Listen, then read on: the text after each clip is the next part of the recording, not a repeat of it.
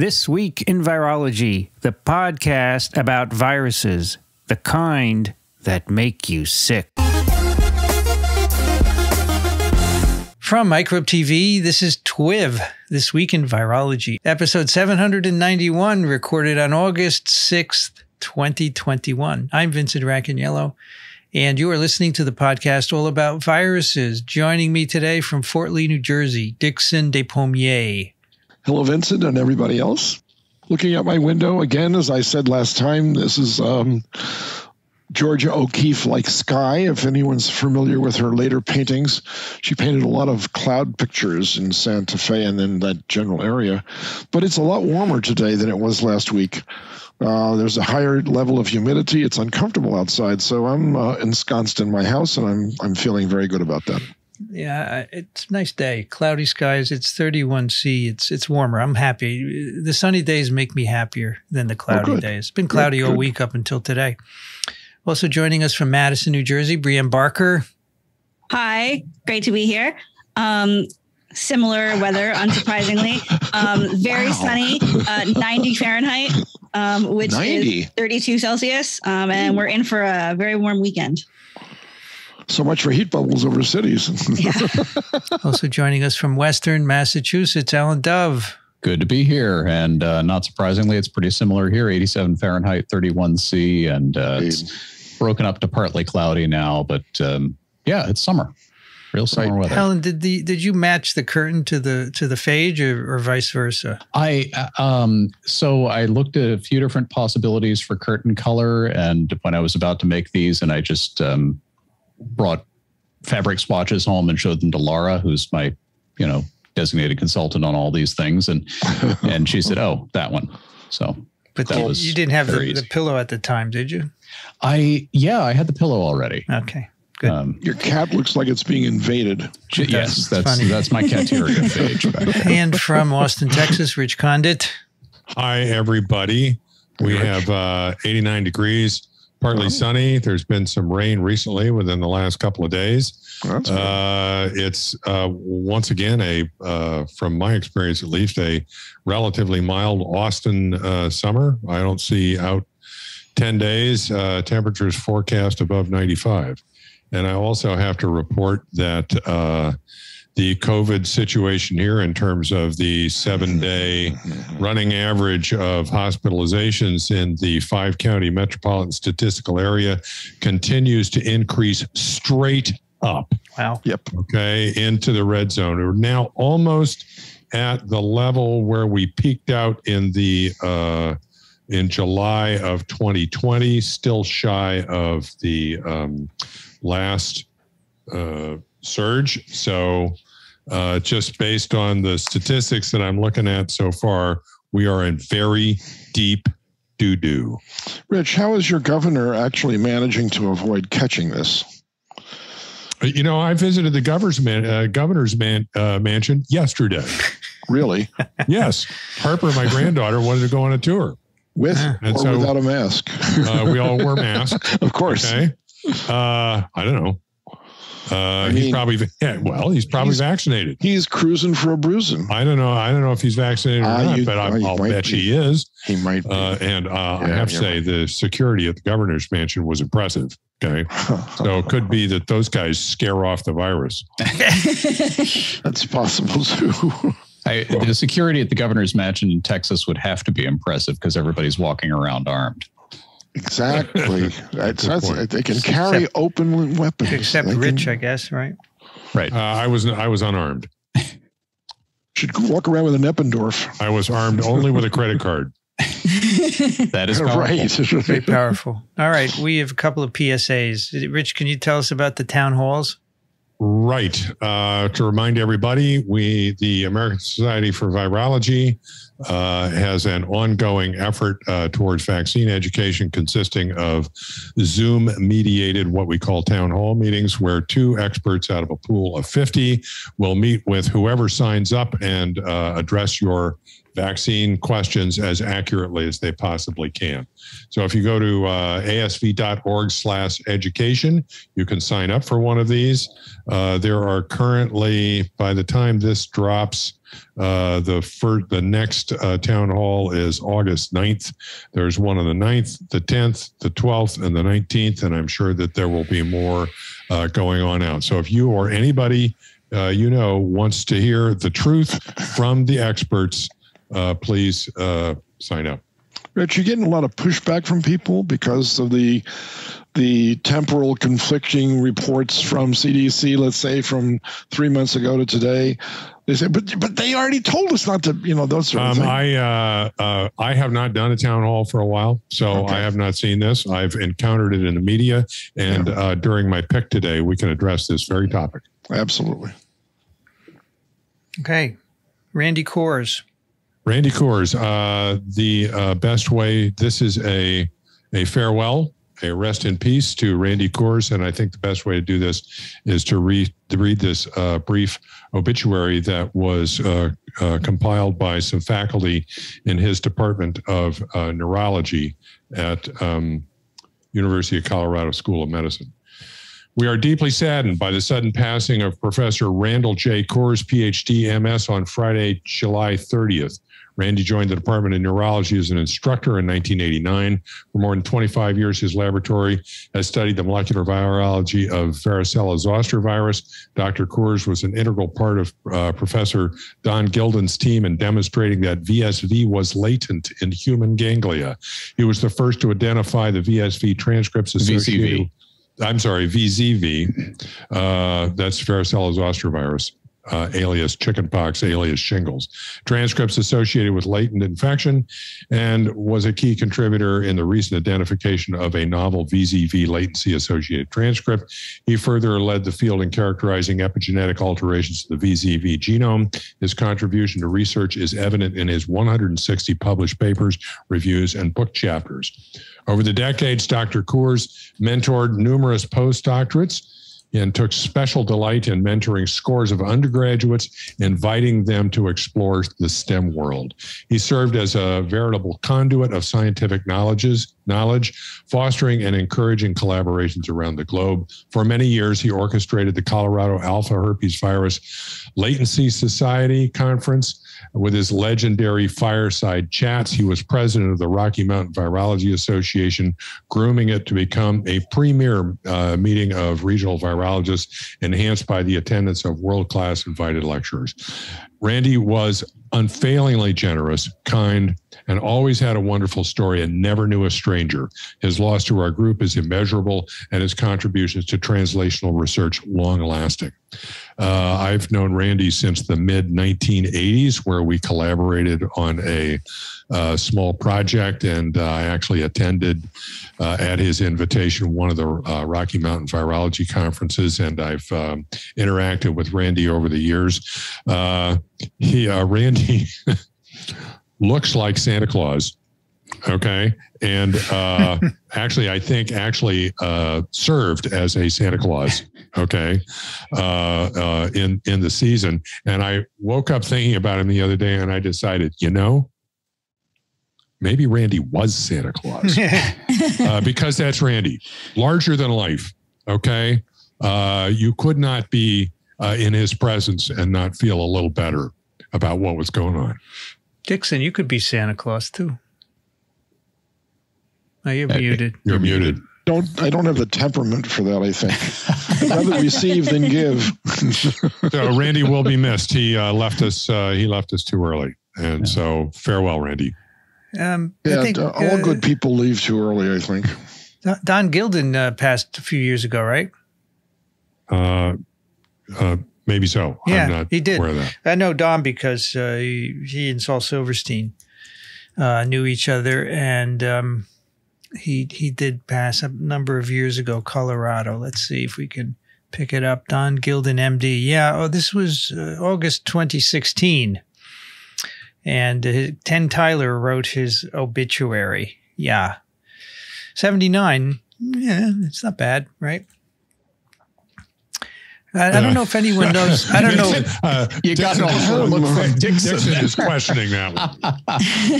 79's not. Well, Dixon, you passed it already. That's good. That's right. I'm walking on thin ice. Could be any minute, right, Dixon? No, let's not go there. No. Yeah. I don't know if anyone knew Kathy Squires. She was a microbiologist. Yeah. She died this week also. Oh, is that right? She was a microbiologist first here at Columbia. Then she became chair of micro at Tufts. And, how long ago was she at Columbia, Vincent? Quite a while ago. Oh, wow. I mean, when I came, she was down at Morningside. Oh, okay. Morningside. And then left to go to Tufts. Right. She took Elio Schechter's job, I think, because he left chair, and she took it. And then I think he said she retired 10 years ago. She was a bacterial molecular biologist. Yeah. Right. Yes, I knew her from the transcription meetings that used to happen in Mountain Lake. Wow. Right. I took a little trip today. Let's see if I can find, where the hell is this thing? Doesn't this work to share an app? I have this app, and it's usually you can share an app. All right, let's try this. Portion of screen. I don't know. Can you see? Yeah, there it is. Yeah. You're a little zoomed in. Yeah, you're a little zoomed in. We got your eye. And how's that? Is that better? There we go. Much better. All right. So there's this thing in Zoom where you could select the part of the screen you want to look at. That's what I did. Anyway, I visited the incubator today, and I put up a temporary sign so that deliveries would get there. So there it is, the incubator. Cool. Our studio, our new studio. And then the owner came by and he said, "Oh, I'll get you a proper sign." It's okay. I thought this was pretty proper, but he wants a standard sign that's on every door. Anyway, very excited. Furniture started to come in. And next week I should have a desk so I could actually start going there and doing things. I bought a rise desk, where you can stand up. Mm-hmm. Which is good because I don't have any chairs yet, so I can just stand at it. And I've got some. I'm hiring people to do some sound dampening treatment consultation to do that, and a few. So slowly but surely, it's coming to. It's cool. It's fun because I get out of Penn Station and it's 2 blocks. I go right there. What's the target for opening? I mean, some of the furniture is not going to be in till September, right? Okay. I would like to be able to go and record there like this, I mean, you're going to have a blank wall for a while, but I just need to get some lights in. And maybe by September I can do that. We'll see. Cool. You need to get a cat. Exactly. Cats of TWiV. But I can't leave it. I can't leave it there all night, right? No. That wouldn't be good. Anyway, it's very exciting. Looking forward to that.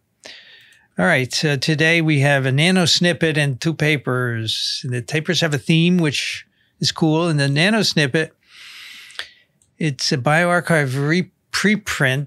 And I don't know if you remember Monica Trujillo, who is here at Queens College or Queensborough College. I don't remember which one, but she was on for the wastewater of New York City screening for SARS-CoV-2, right? I think that was Queensborough. So she sent me actually a little PDF from the USDA about this a couple of weeks ago, and now they made a bioarchive print. SARS-CoV-2 exposure in wild white-tailed deer. And of course, the usual footnotes on a preprint. It's nobody's reviewed this. It's just up there, and I figured it is open access. This was so simple that we could. It's straightforward. Yeah. This is from the USDA, which is from Fort Collins and Ames, Iowa. And the first author is Jeff Chandler, and the last author is Susan Schreiner. And apparently some time ago, an actual experimental infection in white-tailed deer was done, which showed they could be infected. They shed virus. They can transmit virus to contact deer. Wow. I wonder where they did that, because deer are big.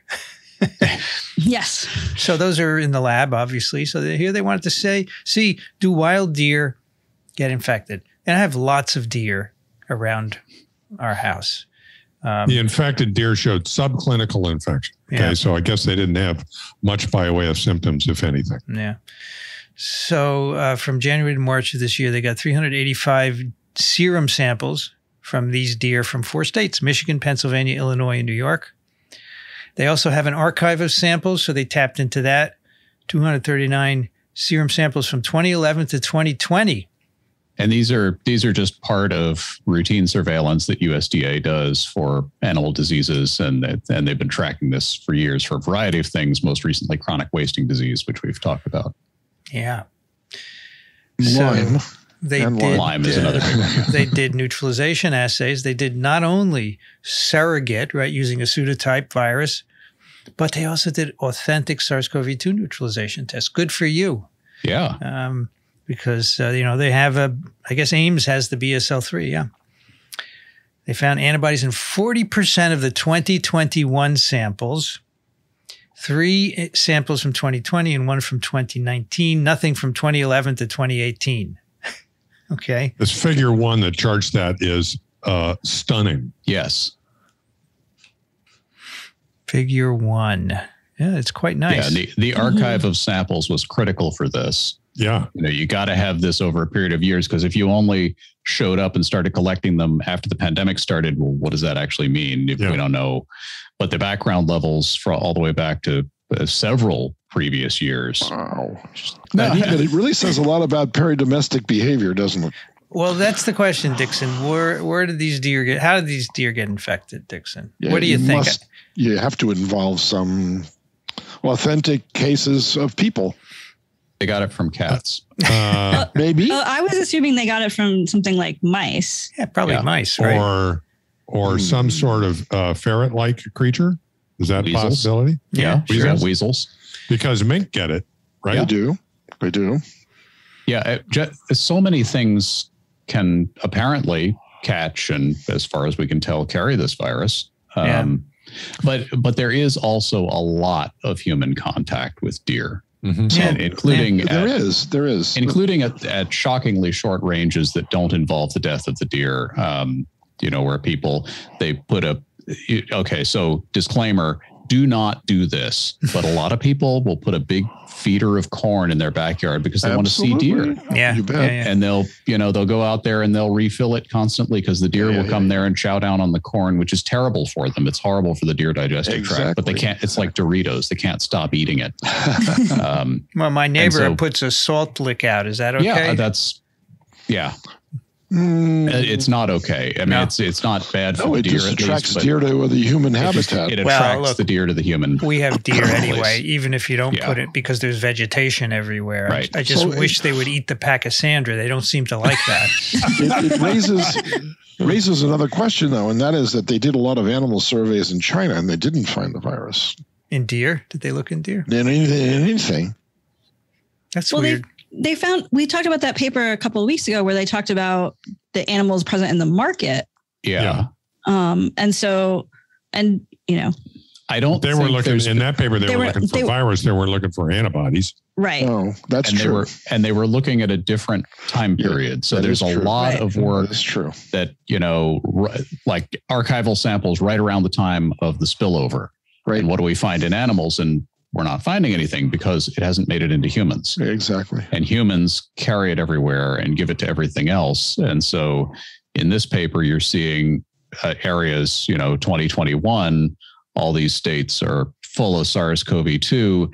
And so it's getting into wild animals if we're to believe that these antibodies are actually generated that way. Yeah. Well, it would be fascinating to actually get your hands on some of the virus that is doing this and see what the sequence is. That's right. So the seroprevalence varied by state. The highest was Michigan, 67%, and intermediate in New York and Pennsylvania. That's huge. They also say that these early positives are probably some cross-reactive. I mean, we don't know, right, if this is specific or not. And there's the sampling here. It's a lot of it is sample of opportunity. So they've got one year, I think it might have been 2020, where there was a huge number of samples, like 20 samples were taken from one location in October. Yeah. And I'm thinking there's probably a game check station because that's deer season, and that would be real easy to get samples of deer blood. It's all over the place. Absolutely right. So they're wild animals, and you sample where you can. Yep. They say many human activities could bring deer into contact. captive cervid operations, field research, conservation work, wildlife tourism, another issue, farm-raised venison, wildlife rehabilitation, supplemental feeding, hunting. I'll tell you, in my land, if they don't get near me. As soon as they see me, they stay quite far away. So they're always more than 6 feet from me. So they didn't get it from me. They didn't get it from me. Right. Well, they know you're a virologist, and you can. But the deer farming, that hadn't occurred to me, but that's a very good point. There are millions of deer that are raised in semi-domesticated settings, and people are in contact with them constantly, and they escape. So there's an easy mechanism. I think it would be very interesting to do more extensive surveys and see how much across the U.S., maybe the rest of the world too, and other animals too. I'd love to see other animals. Right. I guess deer are easy to sample, right? Yeah. Well, this takes us back to one of the very first episodes where we talked with Ralph Barrick about spillback. Yeah. Yep. And the potential for having a continuing reservoir of this virus in some other creature. Not that that's going to be necessary. This is going to be with humans. It'll be with us forever. We are the creature. So I saw one other comment on this when I was following some of this online. And it struck me as, no, of course that's not possible. But then I realized that someone who doesn't spend a lot of time thinking about viruses would not necessarily know that it was not possible. And so I saw some speculation about, well, what about ticks? Because there are some people who think about other microbes in ticks and sort of that relationship with deer. And so I would not expect ticks to be infected here. Microbes have to have kind of some special properties to be able to reproduce in arthropods as well as in humans. And we don't see that in any coronaviruses. There are pathogens that can do it. But it takes some special tricks, and we don't know that coronaviruses can. So I'm not worried about this becoming something that is spread by ticks. I am still worried about ticks. Yes. That's because of everything else they carry. Yeah, I agree. But I suspect that many, many deer are infected. In addition to rodents, most likely, I think at some point we'll hear from Tony Shounts. Remember, he said he was going to do some sampling. Right. And I am sure many other, squirrels. Yeah. Ferrets live in the wild, right? Sure. Well, yeah. Weasels, and they do. Their native habitat, which is not North America, but there are lots of weasels in North America. So the native habitat of a ferret is not the laboratory, Alan? No, right. That's right. They live in influenza labs. But this raises a complication in all these efforts to find the viral origin, right? Because now the virus is everywhere there are people, and you're going to go into the woods in various parts of Asia looking for the source. And what are you going to find? Well, I think you can do phylogenomics to trace it, right? It's going to be critical to do that, yes. Yeah, you can say, well, this didn't come from this or that or whatever. Although that could get messy when you've got a spillback event and the virus then adapts to a new host species, right? Yeah, sure. But hopefully you'd be able to see traces. The real interesting question is which we raised a while ago, is if it has gone back into bats that don't normally harbor corona, these in different countries besides where the SARS-CoV-2 like coronaviruses are in bats. So harder to answer, right? Because harder to trap a bat, but kind of be interesting to know either way. Yep. If it did go in or if it didn't, what kept it from going in? What stopped it? Yeah. Yes. Yes. A lot of interesting things. So there you go. Odocoileus virginianus is the white-tailed deer. Dixon, any insight about white-tailed deer you could share with us before we leave the subject? No, got too damn many of them. That's exactly. I mean, there's a big problem out on Long Island. The further out on Long Island you go, the more numerous the deer become. And of course, along with that, of course, is the Lyme disease epidemic. They're a big problem in every suburban, exurban area all across the U.S. We have tons of them. Yeah. I don't mind them, actually. They're fine. On a college campus that's called the Forest, you'd find a few. Yeah. I don't mind them. I think they're interesting, and I get up in the morning. They're always outside. Sometimes they're sleeping right next to the house. Every year they have babies, 1 or 2, right? And They eat the flowers. This morning I saw a young male with brand new horns coming out, running around, you know. Yeah.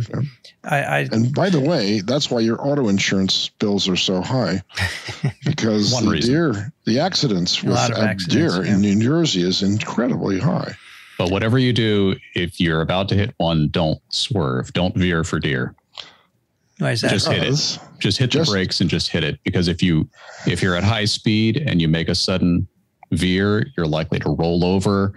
Much worse crash than hitting head on where your engine is protecting you. So that's my little public service message. The deer may ruin your car, but yes. Yeah. Cars can be replaced. Well, they could go through the front windshield and ruin both driver and passenger. But you're much better protected hitting something head on than rolling over the vehicle. I hear that. And they can swim also. Deer swim. Oh, yes, absolutely. So years ago, I used to go out to Plum Island. There's a laboratory there to do some work in. So it's an island, so you have to take a ferry to it. And even on the island, they have a lot of containment. And I said once, why do you do this? He said, well, we have seen deer swimming from the mainland to Plum Island, just their head above the water.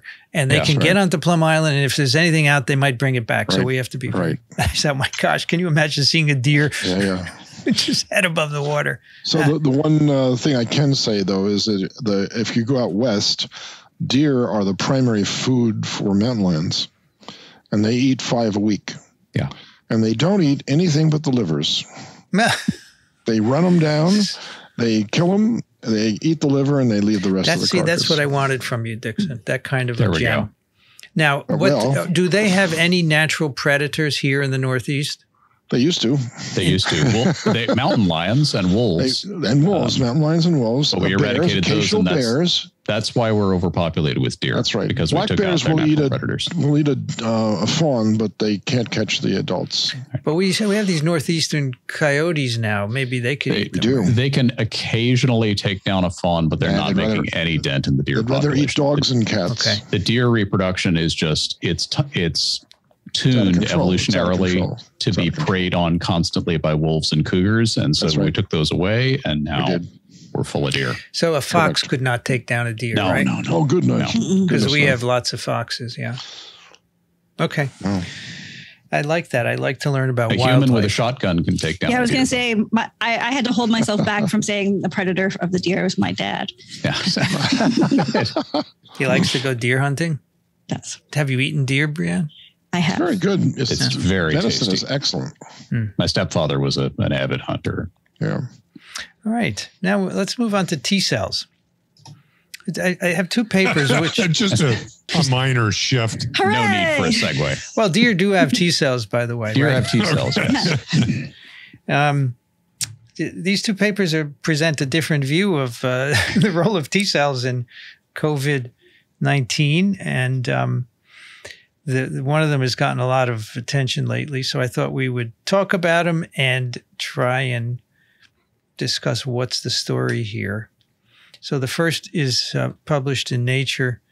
Rapid, I guess it's a pre-publication, whatever you call that thing. Accelerated article preview is tattooed all over the thing, so I can't highlight any text. I took it off. It's a peer-reviewed paper that has been accepted for publication. Yes. Yeah. Okay, yes, but not yet edited. So, Alan, I have Acrobat, and I can go through and take off all those tattoos, and then I can highlight it. I learned that was possible. That's the solution. Okay. It might work with Reader, Acrobat Reader, which is the free version, right? Yeah, I don't know if... and it's a little tricky because you have to select the boxes that have just that angular text, but it works. Rapid and stable mobilization of CD8 positive T cells by SARS-CoV-2 mRNA vaccine. This is from a number of groups, looks like mainly in Germany, Freiburg, right? Yeah. And let's see, do we have, jointly, we have Valerie Oberhardt, Hendrik Luxemburger, Janine Kemming, and Isabel Schulien, co-first authors, and then Robert Thimme and Christoph Neumann Heffelin, and Mike Hoffman were co-supervisors of this work.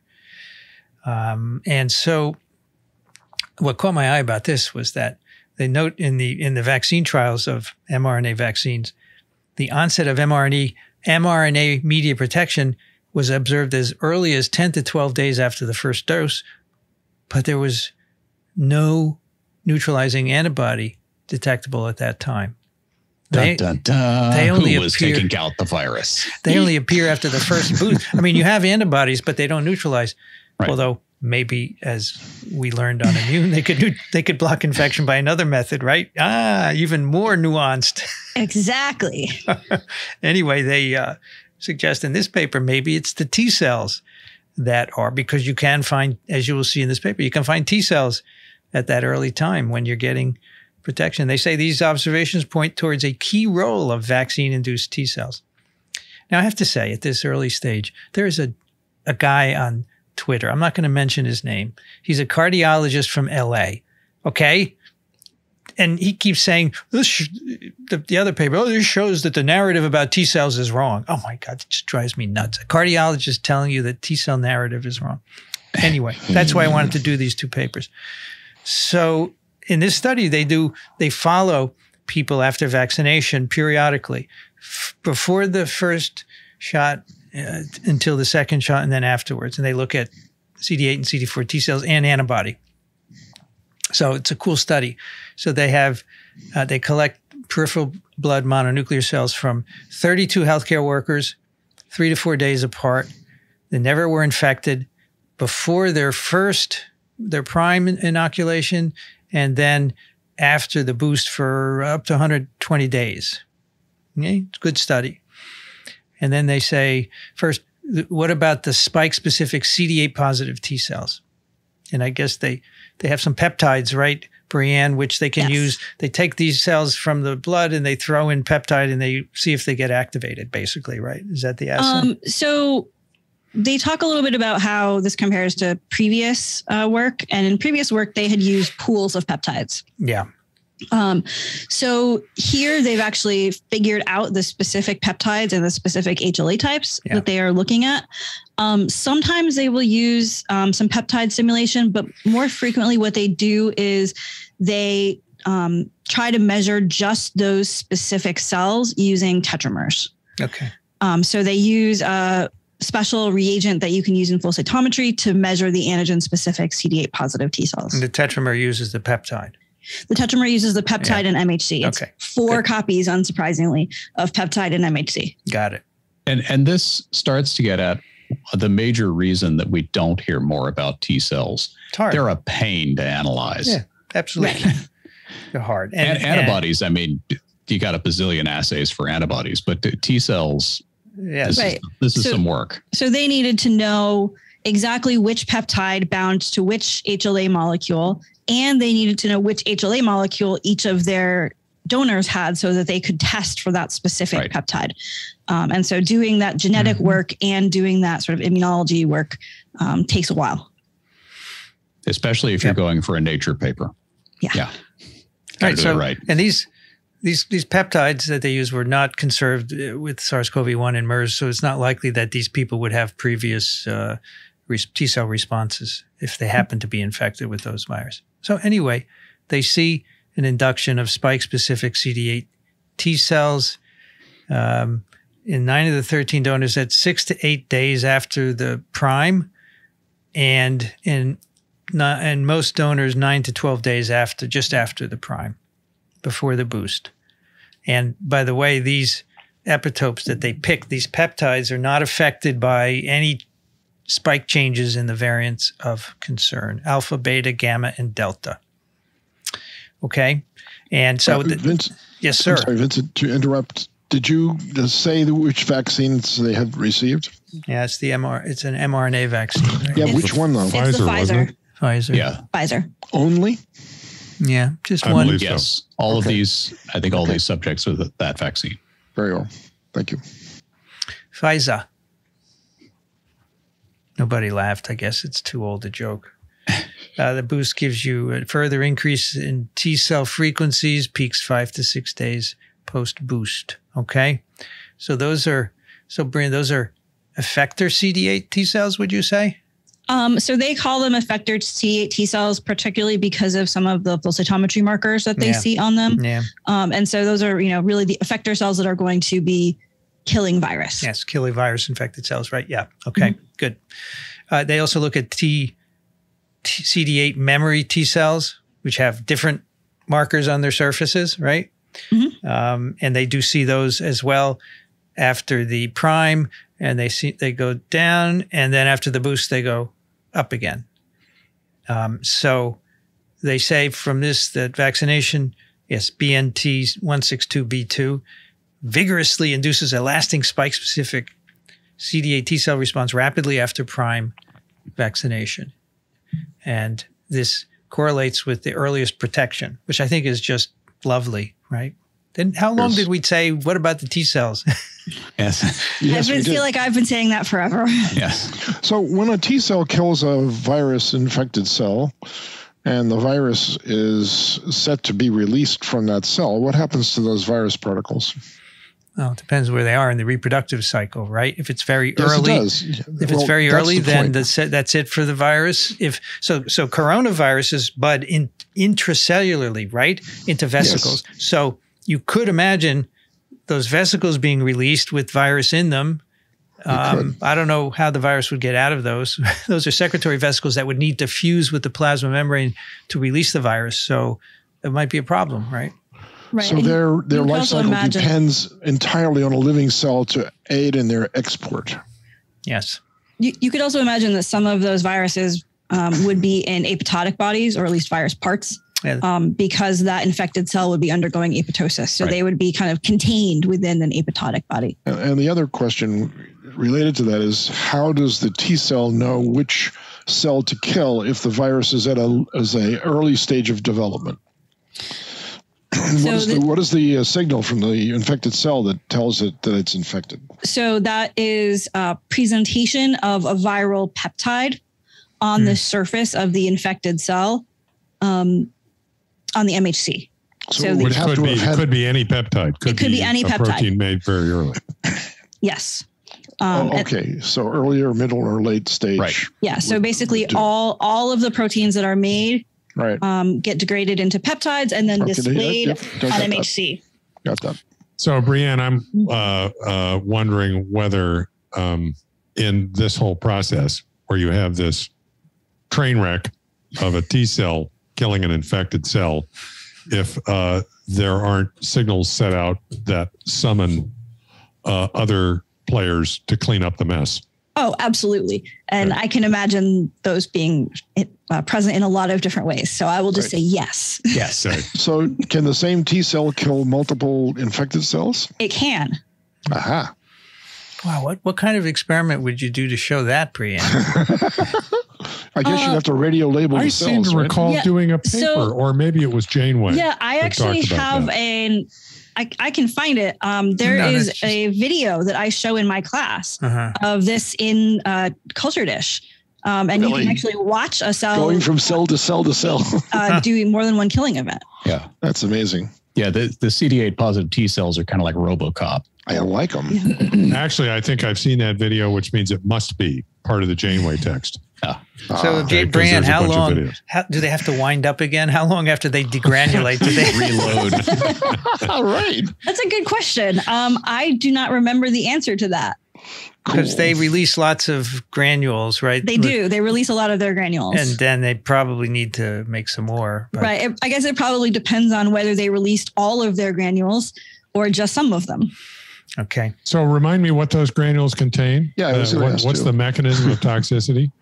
So the two most famous things they can contain are molecules called perforin, which breaks holes in the membrane. It perforates. And then something called granzyme B, which actually activates the apoptosis cascade. It cleaves caspase 3.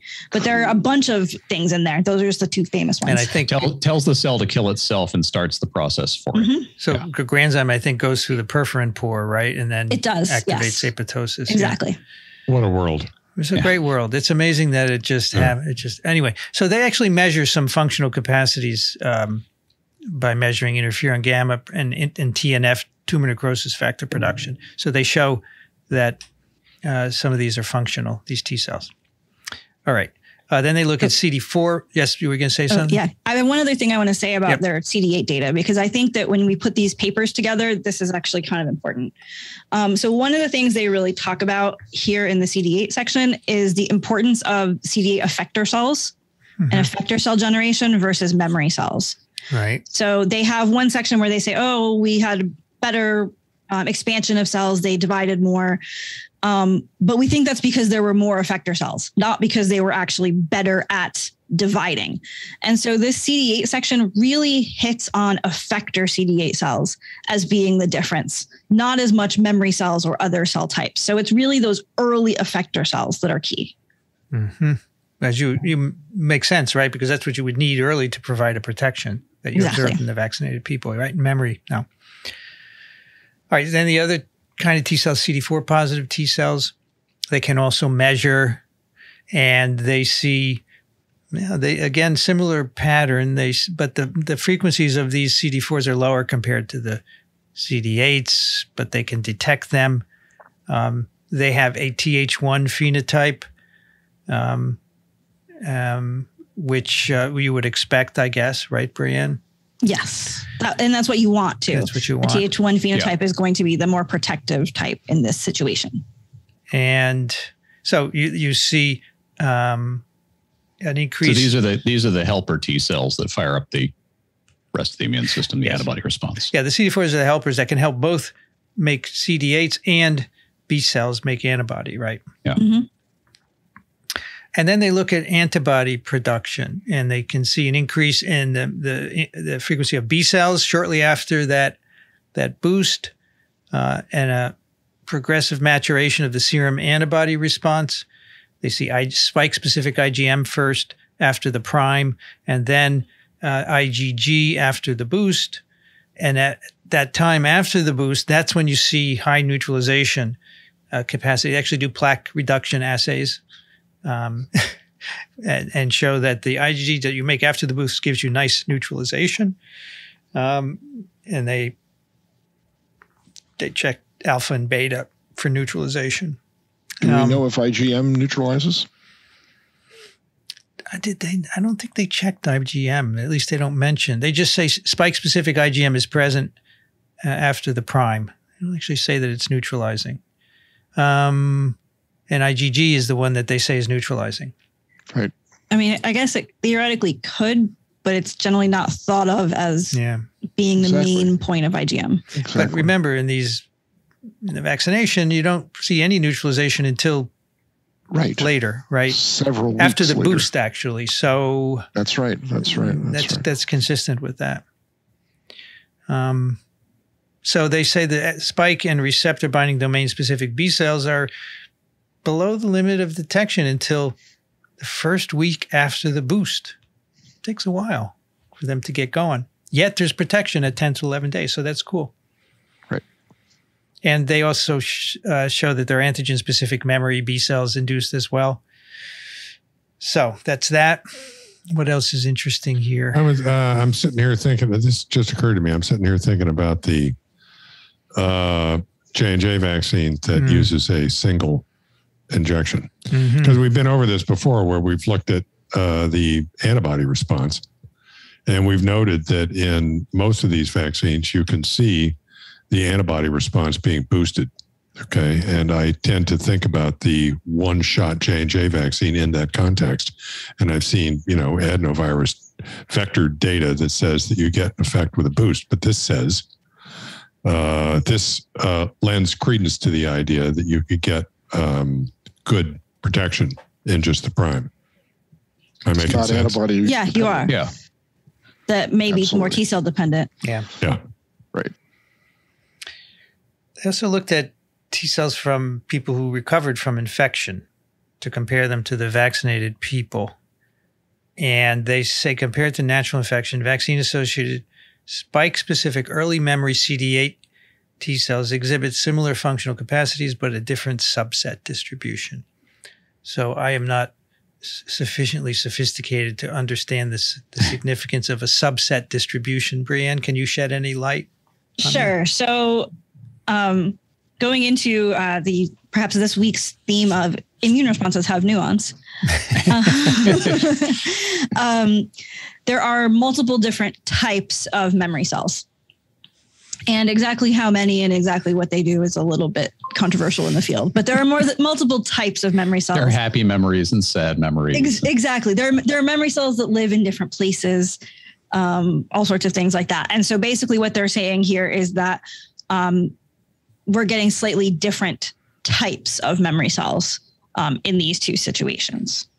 Which kind of makes sense. Yeah. I mean, and it's reassuring in a way that that's detectable with the tools we have, right? Mm-hmm. That you got two different experiences and you ended up with two different types of immunological memory. Yeah, makes sense. Right. And that's sort of what we would expect. And the infection is very different from mRNA vaccination, obviously, right? Yeah. Many different things happening. So, okay.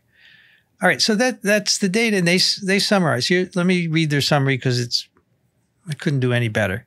In sum, a robust, stable, and fully functional spike-specific CD8 T-cell response is elicited already after prime vaccination at a time when neutralizing antibodies are hardly detectable, coincides with the protective effect for mRNA vaccines that starts at 10 to 12 days.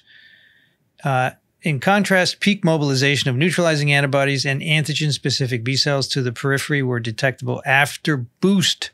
And this, they say, agrees with previous reports and probably represents maturation of the response in secondary lymphoid organs. After boost, highly cross-neutralizing antibodies are present in the sera, clearly adding a major protective effector mechanism on top of the early mobilized CD8 T-cell response. And then they say this, lasts at least, the CD8 response lasts at least a couple of months. How much longer we need to look, because we don't know, because we're not that far out. We need to make some more studies to look at that. And which strain or variety of SARS-CoV did they direct all this to? Alpha, beta, gamma, delta?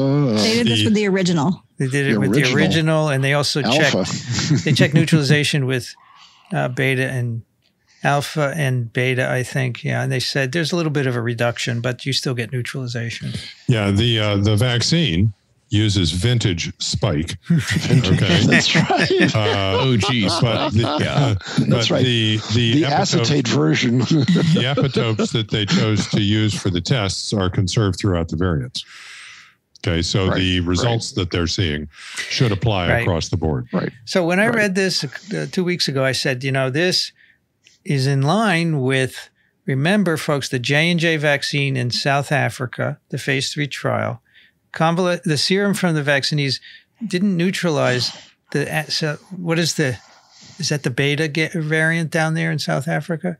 I believe that's beta. Didn't neutralize, it had reduced neutralization, maybe up to tenfold, but 100% protected them against hospitalization and death. And so this makes sense that the T cells are involved, right? Right. Speaking of vintage, I'll never forget when I was a graduate student, first year, I'm in the office of Jerry Schulman, who was an immunologist, very smart guy. And we were talking about influenza, different HA subtypes.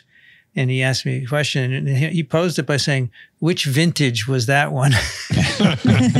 And I laughed, and he laughed too, because it was funny to put it in the context of a wine, right? Yeah. Makes sense. What year? Absolutely. So I'm realizing that sort of as you were reading the summary, it made me think of an interesting experimental question. Mm-hmm. What's that? With this, which is that, they talk about the B cell response happening later after boost. And I wonder if they looked in some people who had only gotten the first dose and who didn't get the second dose. Yeah. Is it just that it happened to be late and coincidentally was after the boost? Or did the boost actually induce that response? Good question. So they have antibodies after the prime, but they're just not neutralizing. So the question is, if you didn't boost them, would they eventually have developed? Exactly. I bet they would have. Yeah, I bet they would have. Right. Maybe not as much. Yeah. I mean, I think that's been done in some studies where people only got one dose, right? Right. I don't know if they've done it to this kind of level of detail. Yeah. And I would guess that you'd probably want to do that first in an animal model, because here you want people getting 2 doses and being protected.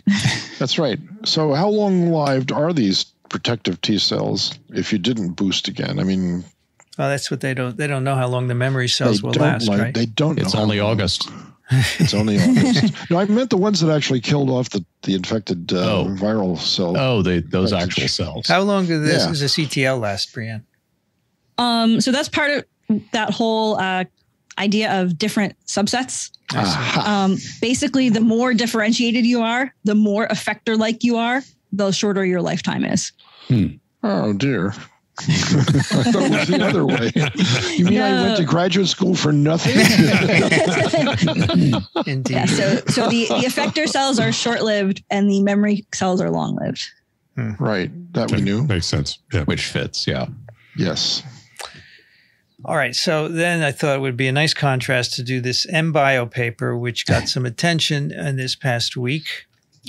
Recovery from acute SARS-CoV-2 infection and development of anamnestic immune responses in T-cell depleted rhesus macaques. So this is a non-human primate study from Rocky Mountain Laboratories, a division of the NIH, and also University of Colorado. And we have, let us see here. We have first author is Kim Hasenkrug, and the last author is Heinz Feldman. And of course, many other people in between. So non-human primates, rhesus macaques, well, the whole point of this paper is, what's the role of T cells? Yeah, and I would say in the original paper, we have, in the paper we just did, we have correlative data. That's okay? Right. You immunize humans and you observe and you look and see what sort of cells they make. You don't have any real experimental data to say what those cells are doing. Right. Okay. So this is an attempt in an animal model, because you can't do these experiments in humans, ask the question, okay, well, what role do those different cell types actually play? And the approach is to use the experimental model to look at either T cells or B cells or animals that are depleted in one or the other or both, okay, to see how they respond to an infection. Right. And of course, the caveat is that it's an animal model. Right? Yeah. It's not. And the reason to do this is, in addition to curiosity and TWiV harping on everybody about look at the T cells, which I'm sure was a major motivator for the researchers here. There's also the issue that in clinical infections, there's often a decline in T cells in people who are developing severe COVID. And the question is that feeding this severe disease? Yes. Is that causative or correlative? That's true. And also, how important are T cells in recovery from infection? Right. And we should also remember that the previous study was a vaccine study. Yes. And this is an infection study. Yep. Yes. So oftentimes with, the idea with the vaccine is you want to have the same type of immune response that is protective against infection. But just because something is made following infection doesn't mean a different immune response couldn't be protective. That's right. I don't know if I'm explaining that well. No, that makes sense. Absolutely. There's this difference there that the previous study was telling us, what does the vaccine make? And correlating with whether or not that was effective. And now this is saying what protects you when you're actually infected. Right. And so, or what protects monkeys when they're actually Yes, exactly. What protects monkeys right here. So a lot of caveats, but I find it's completely inappropriate for certain people to say this paper, this mBio paper, negates the T cell narrative that has been spun by many. And I think that's just wrong. That's wrong. Yeah. Just wrong. And you know who you are, cardiologist. You know what I'm talking about. The people who published the paper didn't say that, so why should he say that? Because he has a narrative he wants to push. He has a narrative. He has a narrative. He wants a lot of attention. This is called cherry picking. Yeah. Well, he wants people to follow him and say, this guy is brilliant. He makes observations that no one else do, blah, blah, blah. And people should just say, listen, where do you want to get your information from? A cardiologist or an immunologist or a virologist? If it's about viruses. About if you've viruses, got heart trouble, go see the cardiologist. For sure. For sure. Don't ask us. But one should, well, never mind. Anyway, the rhesus macaques are known to be susceptible to infection, but they don't get very sick. They become mildly or moderately ill. They do not develop this acute respiratory distress that some people do. See, the monkeys were smart enough to get the vaccine already. No, that's not the case. So, before we start, you can argue that this is, on an evolutionary scale, this is a very close species to us, right? However, it doesn't mean that what you observe is necessarily directly applicable.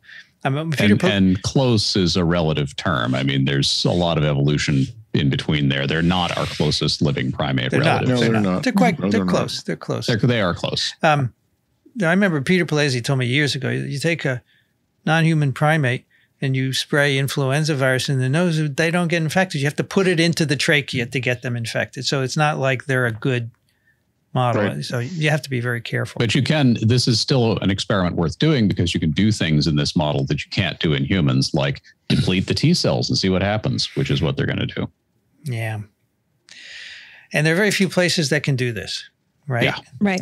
Monkeys are expensive. They are extremely expensive. We have not only that, but you're talking about probably a large, or what is this, large animal or modest size animal BSL-3 facility. Yeah. Right? Yeah. Rich, you remember when we visited Galveston, they had a non-human primate, I think it was the BSL-4 even, right? Yep. Well, and in Boston at the Needle, they were setting up their BSL-4 monkey facility, which that's a big deal. All right. So these animals. Nobody likes doing animal experiments. No, I don't. There's just some information you can only get this way. Yeah, and I do. I just came back from the mouse house bleeding mice, right? I don't really like to do it because I think they're cool, right? They're cool animals. I don't even like to kill spiders, folks, but it has to be done. You need the experimental data. I understand. So you try and distance yourself. All right. So, I mean, I'm looking at the cage and the mice are just running around and around and around and digging, Yeah. It's just, oh my gosh. They're bored stiff. I don't know. I have no idea what they're thinking. I have no idea. Well, they're certainly not like wild mice. That's for sure. Well, they're very slow. Yeah, that's for sure. Okay. So they take these animals and they can do infections, but they can do it with and without depleting CD4 cells, and CD8 and then both. I don't even remember, which you can do, and then infect them. So what is the okay? So they inoculate them at day 0 with the original isolate, the Washington isolate. They let them rest for 6 weeks, watch videos, I guess, and then they challenge them a second time. So first infection, they rest. They're not going to get very sick, so they all survive. And then you challenge them a second time, and they have separate groups with either no depletion, CD4 plus 8. Is there a CD8 alone? I guess so, right? Yeah, there's a CD8 alone. And then they measure lymphocyte responses in the animals, and then they measure responses to the second infection, right? And so for the most part, the depletion worked, although not in every animal. It's quite interesting, right? So let's talk for a minute about how they do the depletion. Okay.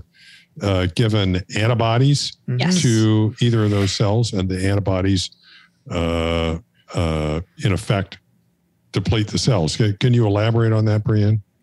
So we think that a lot of that is probably NK mediated. NK cells, seeing those antibody-coated CD4s or CD8s, and depleting it can be through a few things, but that's sort of the one that I've seen people talk about is NK depletion. But this is something that's been done in sort of non-human primate virology studies a lot. So or non-human primate immunology studies a lot. It's similar to giving a cancer patient an antibody to B cells to reduce their B cells that have proliferated, right?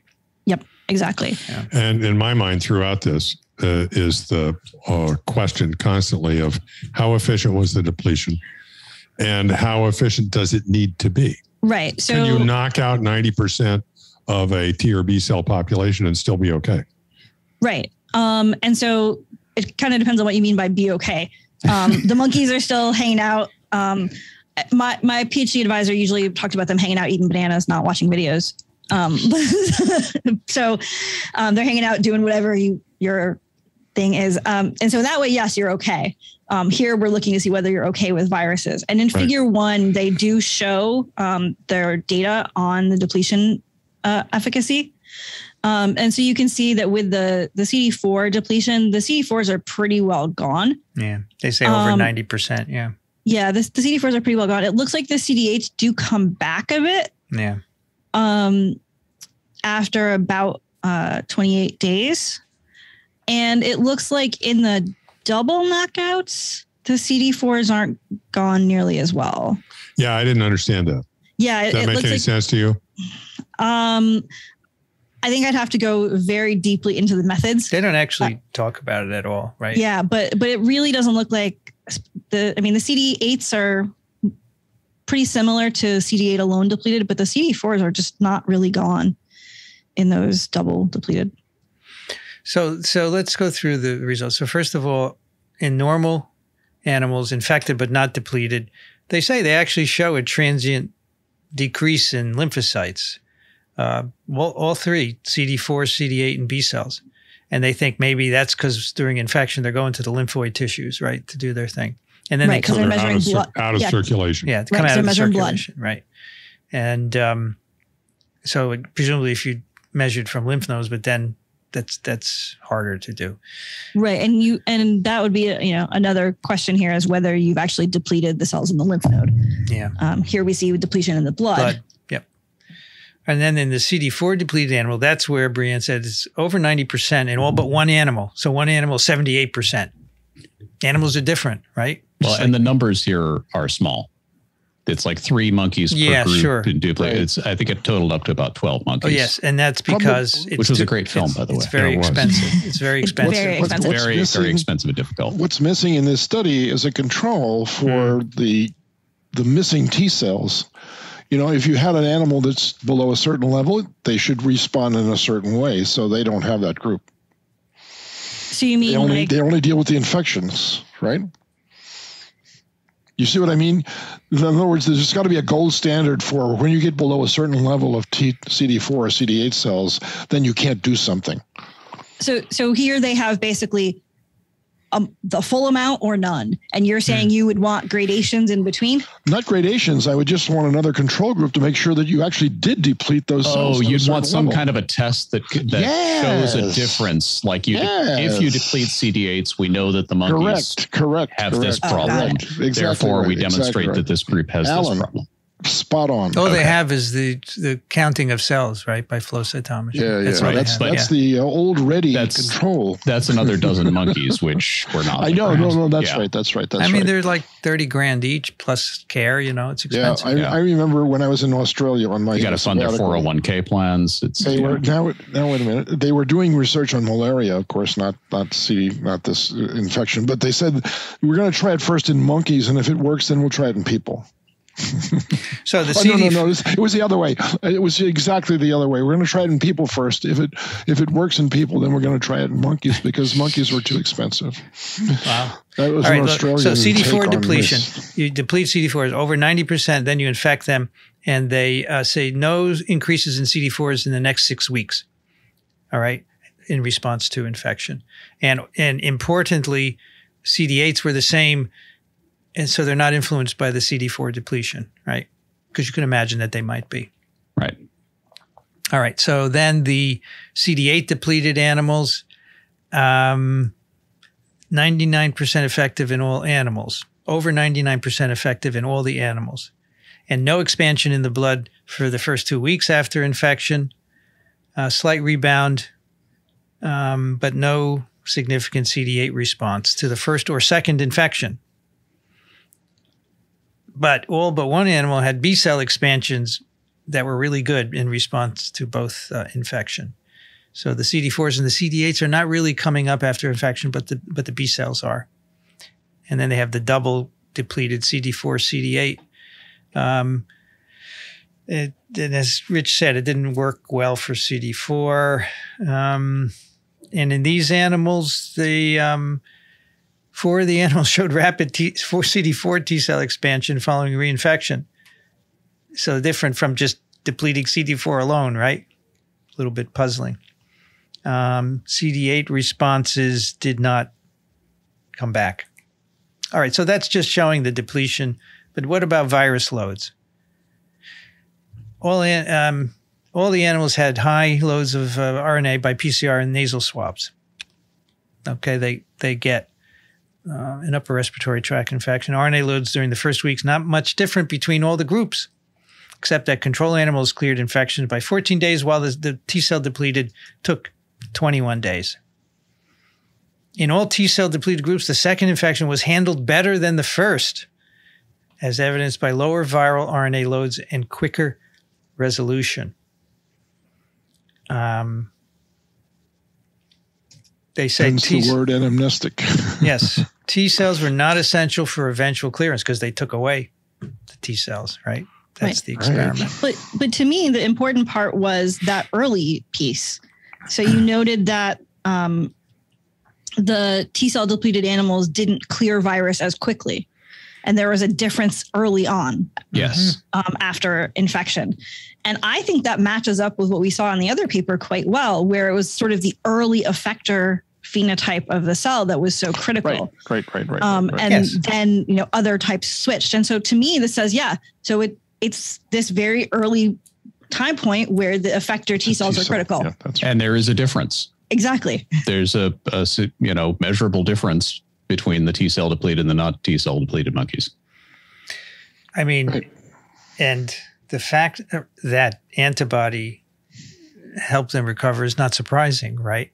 Right. It doesn't mean that T cells do not play a role. You took them away. Right. But what if they were present early?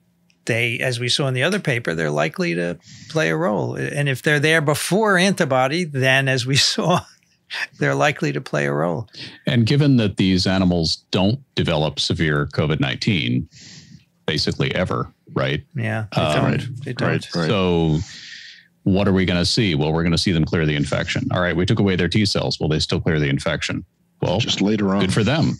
Right. If you really wanted to make that argument, you'd also need to have a group where you depleted the B cells. Right. Yes. Aha.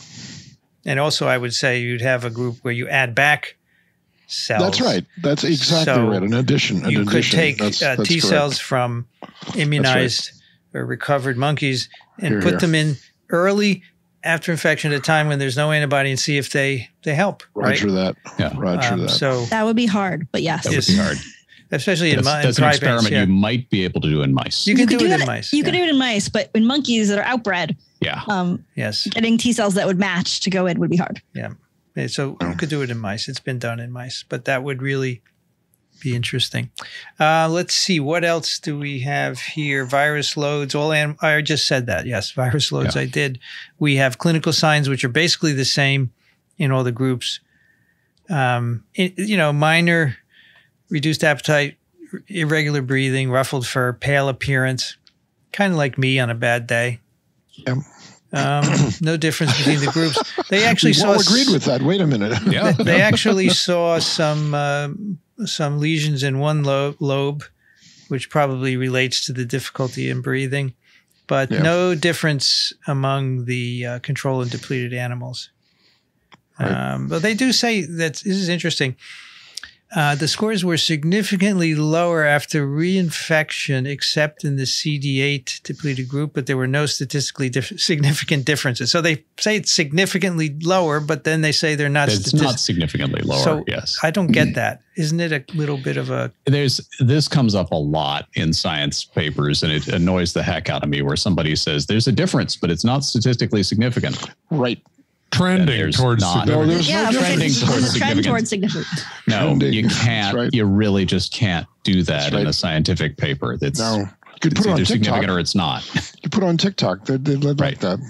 I had an aberrant thought about monkeys sitting in cages watching videos, though, and that is they accidentally insert one of the television series called The Monkees. Remember The Monkees? They were a singing group, and they start to sing, "Hey, hey, we're the monkeys," and the monkeys say, "Those are not monkeys. Those are people." They're saying they're the monkeys. How could they possibly be? They're clearly apes. Yeah. Clearly, yes, they are. But they die from this infection. We don't give a rat's ass about it, so to speak. Antibody responses in controls. They looked at RBD receptor binding domain antibodies. So they see IgM first, which peak at 14 days. Then they see IgG, which lag behind IgM 1 to 2 weeks, peak 4 weeks post-infection. On reinfection, IgG goes up quickly, as you would expect. And then they see neutralizing antibody responses in line with those IgG, which is kind of what we saw in the previous study, right? The IgM initially is not neutralizing. Yeah, but this confused me. What's that? Because you need CD4 help to make a good IgG antibody response. Yeah, that's what I was going to ask you about that. Yeah, they talk about that in the discussion, right? Because there are CD4 independent antigens, right? Yeah, but they're usually not allowing class switch. Yes. I don't know. I was usually polysaccharide antigens. So. Exactly. This is what makes me wonder whether the depletion was really how depleted were they? I mean, you can measure the amount of depletion, but how much depletion? That was my question, Rich. If you don't have a marker for depletion that's functional, then you can say, well, we depleted 99% of the B cells or T cells, but it doesn't really matter if that's not below the functional level. Right. So half of the CD4 depleted animals showed delayed or flat IgM, and 2 also showed flat IgG. We put out 99% of the fire. And they say more surprising was that the other 4 animals developed class-switched IgG, and they all developed virus-neutralizing responses and strong memory responses. Right. So they say more surprising, and they don't know why that is. Yeah. The CD8 and CD4 depleted antibodies, very similar to each other and to those of the controls. No significant effect of 8 depletions on antibody responses were observed. So, in summary, no major impact of T-cell depletions on antibody responses, even though there was no detectable B-cell response in the blood of CD4 depleted animals. Thus, memory B-cells responses were associated with protection. Okay. They also looked at some lymph nodes, Brianne. Sections of cervical lymph nodes showed abundant CD4 T cells in which animals? It must be the controls, and they were reduced in the lymphoid follicles from CD4 depleted animals, although not completely gone. So there was an effect on the lymph node levels as well. There was an effect, but it's not completely gone. That's It's not completely gone. It was almost significant. So maybe that's what's doing the class switch. Exactly. Right? Yep, yeah. exactly. That's what's They're doing just working a little harder. That's all. Because the blood, the ones in the blood, not really important for the class switch. It's the ones in the lymph node. The lymph node, exactly. There you go. Yeah, to me, the lymph node data was some of the most interesting relative to how well did the depletion work, because the CD8s are pretty much cleared out. Okay, there's still a little left, but not much. Yeah. The CD4, not so much. Yeah. CD8s are way down in the depleteds, and no difference in the B cells. Okay.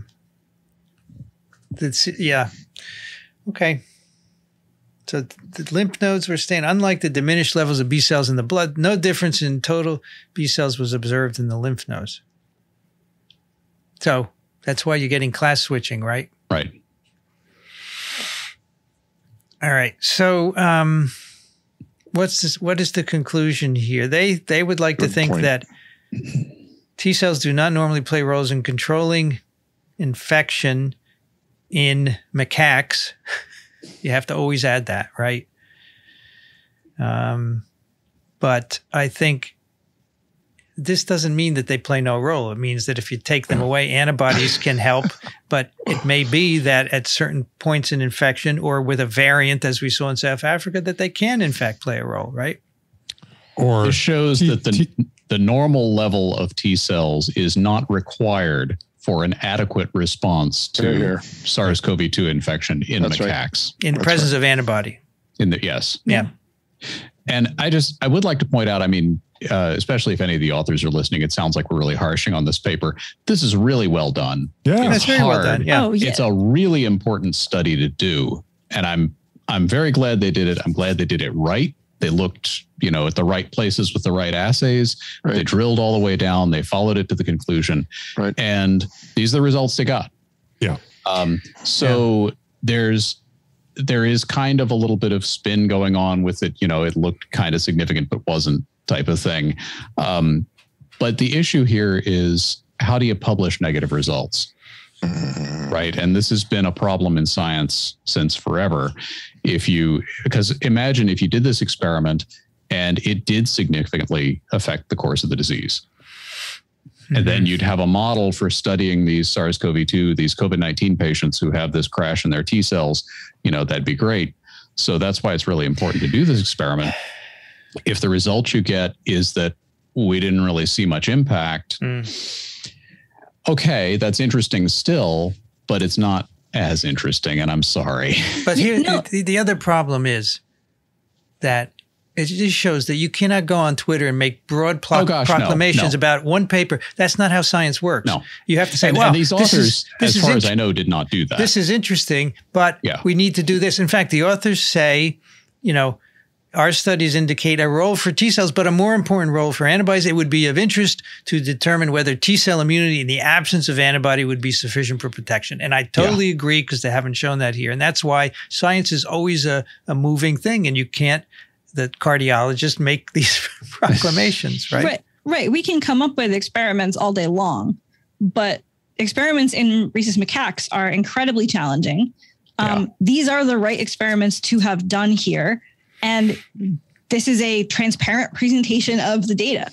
And I think the authors did a really great job with this. The question is just how others are spinning it later. It's a solid paper, and their interpretations were, I think, about right. They said, hey, very conservative. Here's what we see. And the discussion is pretty conservative. That's right. And it is really unfortunate that some people are trying to push this in a different direction than what it shows. Science also is a self-correcting process. So of course. But the thing is, in a pandemic, but Twitter is not a self-correcting process. When the news cycle, no, definitely not. Nor is my business journalism. I'm sorry. The news cycle is accelerated. People get scared by this stuff. That's right. So I think it's inappropriate. I want to point out that there has been another study where rhesus macaques were depleted of CD8s and then infected. And in that case, all 5 of the depleted animals showed breakthrough infection, where only one of the controls did. So they say this is a difference from our results, and it shows how tough non-human primate, non-inbred, non-human primate experiments are. But they say they're both supportive of a role. We just don't know how that relates to antibody.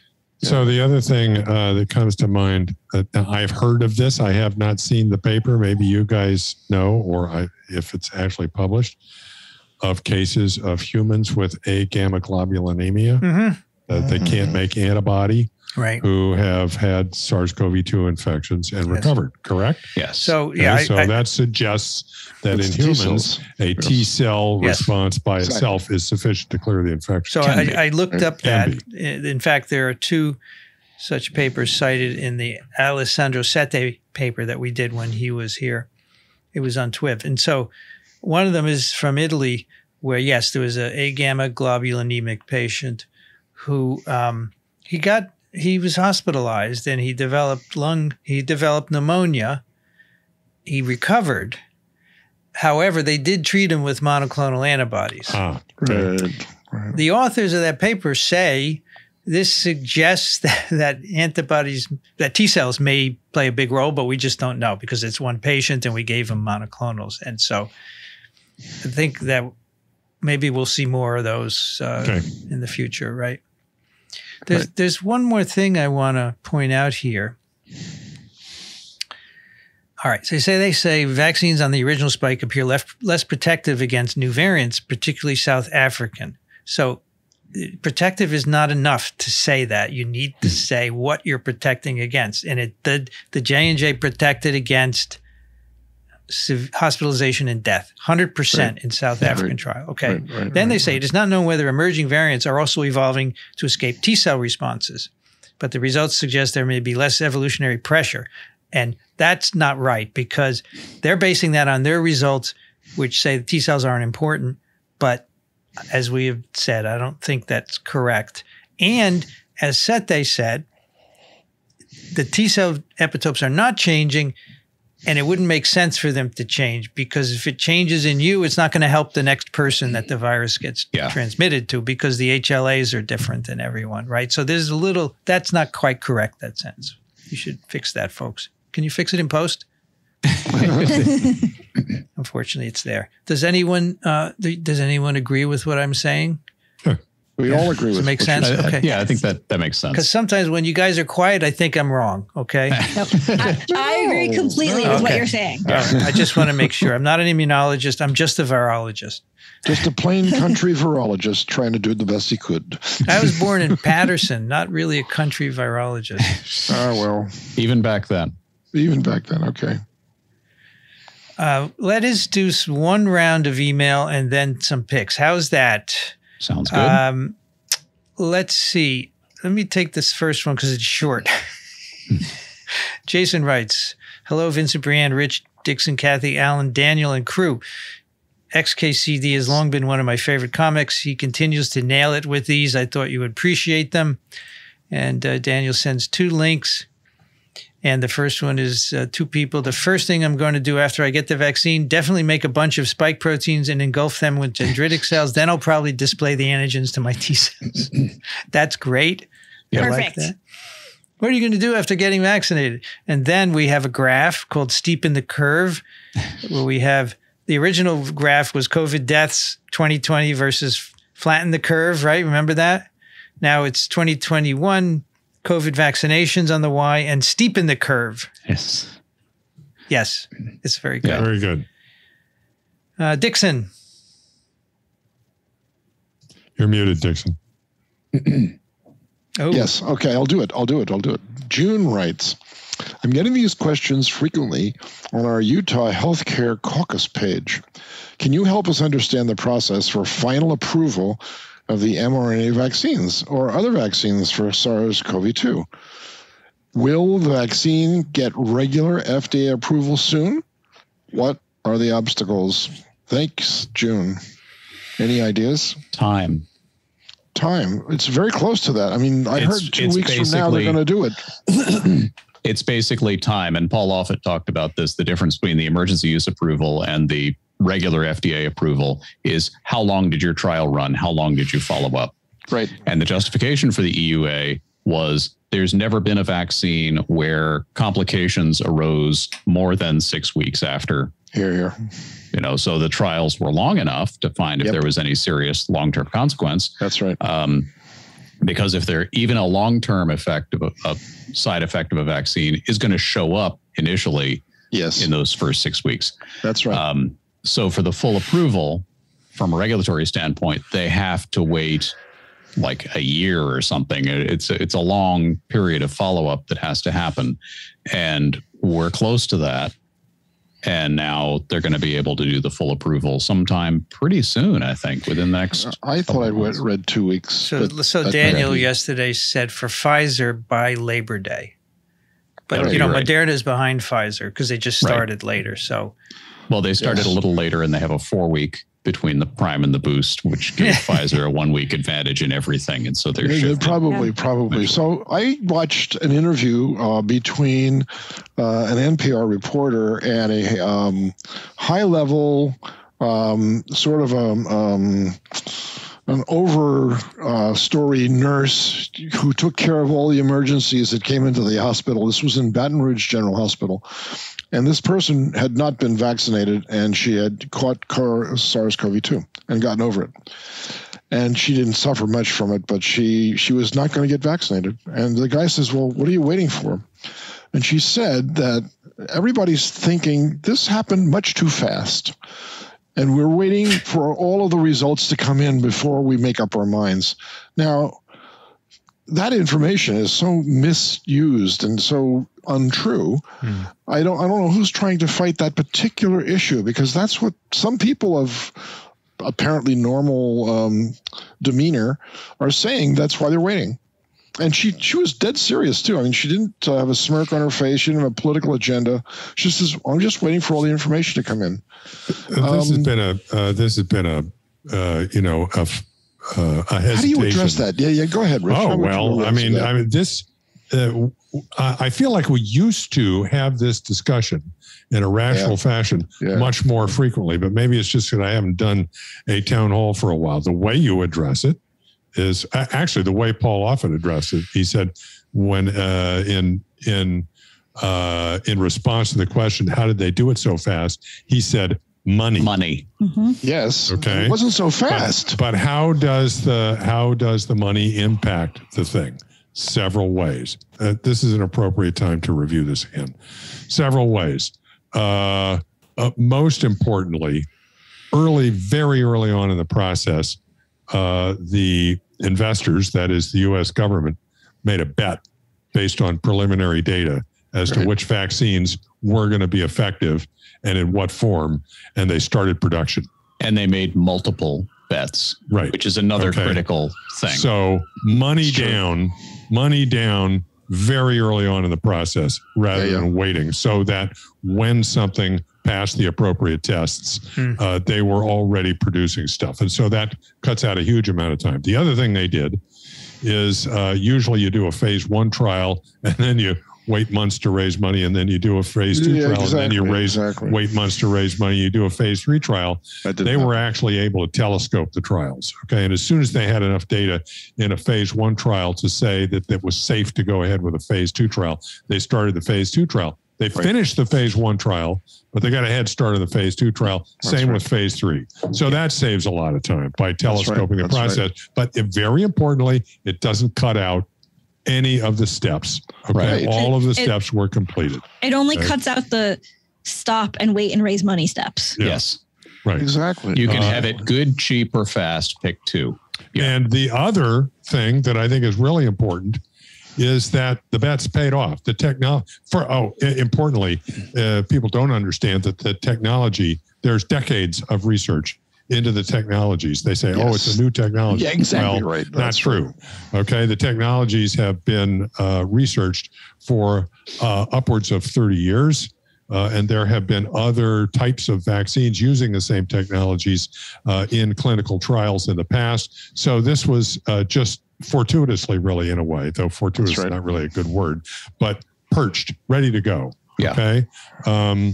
The only reason... they work. That works. The whole idea. Is another piece of it. Lots of reasons. Lots of times, the reason that a vaccine takes so long to develop is that you go through 3 or 4 different vaccine candidates or more, and they fail. These worked, and they work really well. Okay, 3 of the ones developed in the U.S. Warp Speed Initiative, unfortunately named, did work. They didn't all work. Yeah, there were, we had an episode where I had gone to a conference call where there were like 9 companies talking about their SARS-CoV-2 efforts, and 8 of them were funded by Warp Speed.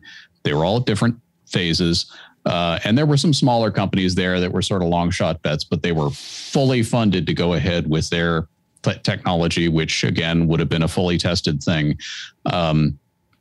And there were, they didn't all make it. We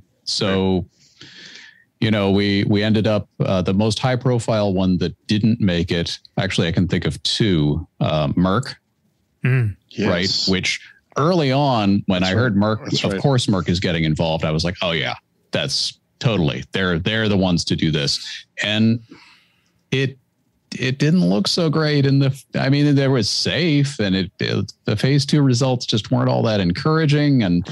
And they said, you know what, we're going to focus on therapeutics because Pfizer and Moderna had already lapped them at that point, and we're getting the EUA. And the other one is Sanofi, which is another company that I said, oh yeah, totally. We are so okay with this because they produce most of the world's flu vaccine supply. They're hugely competent at doing massive production on a short time scale, and it didn't work out so well, and that was discovered early in the process. And I think they are proceeding with part of that, maybe for a global vaccine, but so the bets didn't all pay off. No. So if you're living in an environment where you are hearing over and over and over and over again that they were developed too fast, okay? Hey, and you're not hearing the discussion that we just had, it's perfectly reasonable that you would have some hesitancy. And the fact is that there is a very, very good answer to the question as to how they were developed so fast, and it's a happy answer, okay? Because we did the right thing, okay, and we did it well. All right. But the problem is that message is much more difficult to circulate than the message that makes you hesitate. So, well, you can always counter that argument by saying, "Look, it's not FDA approved yet. I'm not going to debt it until it's FDA approved." But it is. Well, yeah, of course it is for emergency use. For emergency use. Yeah, but that argument is still out there, and I would be interested to see what happens when it's actually approved. I'll bet you the same arguments will be there. That's just a scapegoat at this point. That's one of many of the talking points of the Russian troll bots and their allies who have been promoting this nonsense. Correct. For their own reasons. As long as you can raise a reasonable doubt about any part of this, people will grab onto that and say, I want to do it. Rich, in those parts of the country where they hear over and over that it's, not safe, I think they ought to just put on TWiV and play it over and over and over again. That's right. Put it on loudspeakers. But who's going to listen? That rap actually took thought and time. Yes. Nobody's going to listen to that. Yeah, I know. Yeah, and as a pick of mine about a month or so ago pointed out, there was a paper on things going viral and the salience of messages. And this whole explanation all makes sense and is all true, but it doesn't make a tweet, right? It doesn't give you that, oh, wow, I get the gist of it instantly, and I don't have to spend time figuring anything else out. Actually, that's the value of Paul Offit's response, because if the answer is money, everybody understands that. Yeah. Alan, do you think Russian bots are responsible for some of the vaccine discord? Oh, yeah, that's documented. But I thought the top 12 anti-vaxxers were people. No, they're not. But that is amplified by that, because it's a way to sow discord in the U.S., which is a big part of Putin's agenda. So it's working. Yeah. And the next email addresses the same issue in a different way. And I think it's a great email. Alan, can you take the next one? I will take that. Jacob writes, in response to all the propaganda about reported deaths on the vaccine adverse event reporting system, that's the CDC system for tracking these, the following simple algebra needs to be commonly understood. 161 million people in the U.S. have been vaccinated for SARS-CoV-2. 12,000 have been reported having died after vaccination on the VAERS adverse events reporting system. The per capita per year cause of death rate in the U.S., 715 per 100,000. That means 2 people die every day per 100,000, which means on average 161 million times 2 divided by 100,000 is 3,154 people will happen to die on the day they got their vaccine. 6,308 will happen to die within the first 2 days on average. 15,770 will die within the first 5 days on average, or in any given day period of 161 million of all causes, vaccinated or otherwise. Just based on the baseline daily death rate, the number of people who are reported to have died in association with the COVID vaccine shot on VAERS is exactly the number that we should expect if the vaccines killed no one. It's simple mathematics. Thank you, Jacob. Yep. Yes, remember the denominator. Yes. Exactly. Exactly. Yet on Twitter, did you hear that 12,000 people were killed by the vaccine? That's exactly right. Well, and that's juxtaposed with so-and-so died after getting the vaccine. And it gives you the personal narrative, and the whole thing makes a nice, tidy. Yes, and people don't understand this because this is too long for a tweet, and we'll never... Right. Normal. There again, Paul Offit's story is great. He talks about his wife, the pediatrician, about to vaccinate a child, and right before she's going to insert the needle, the child had a seizure. Okay, and she didn't then vaccinate him, dealt with the seizure. The child turned out to have a disorder that resulted ultimately in a bunch of seizures and death. And he says if that seizure had happened 20 seconds later, that's right, after she had given the inoculation, there is no way on earth you would ever have been able to convince the parents that it wasn't the fault of the vaccine. Yeah. Right. And then, the other thing that really annoys me to the nth degree is that these are solid figures. 161 million people have been vaccinated. People doubt that. That couldn't possibly have happened because you could die from this thing. Yeah. They come up with that kind of a... And we didn't land on the moon, Dixon. Right. No, right. We did not do that either. That's right. And the Earth is flat. It reminds me. I saw and the mafia assassinated Kennedy. I saw a thing a while ago with a picture of the solar system with all these planets circulating the sun, and the Earth was flat. And the caption was something like, "This is really embarrassing." Oh, I like that. I'm going to get that T-shirt. Rich, can you take the next one? Tim writes, in her remarks on the CDC update to masking guidance yesterday, CDC Director Rochelle Walensky commented that the viral level from nasal swabs was indistinguishable between vaccinated and unvaccinated persons.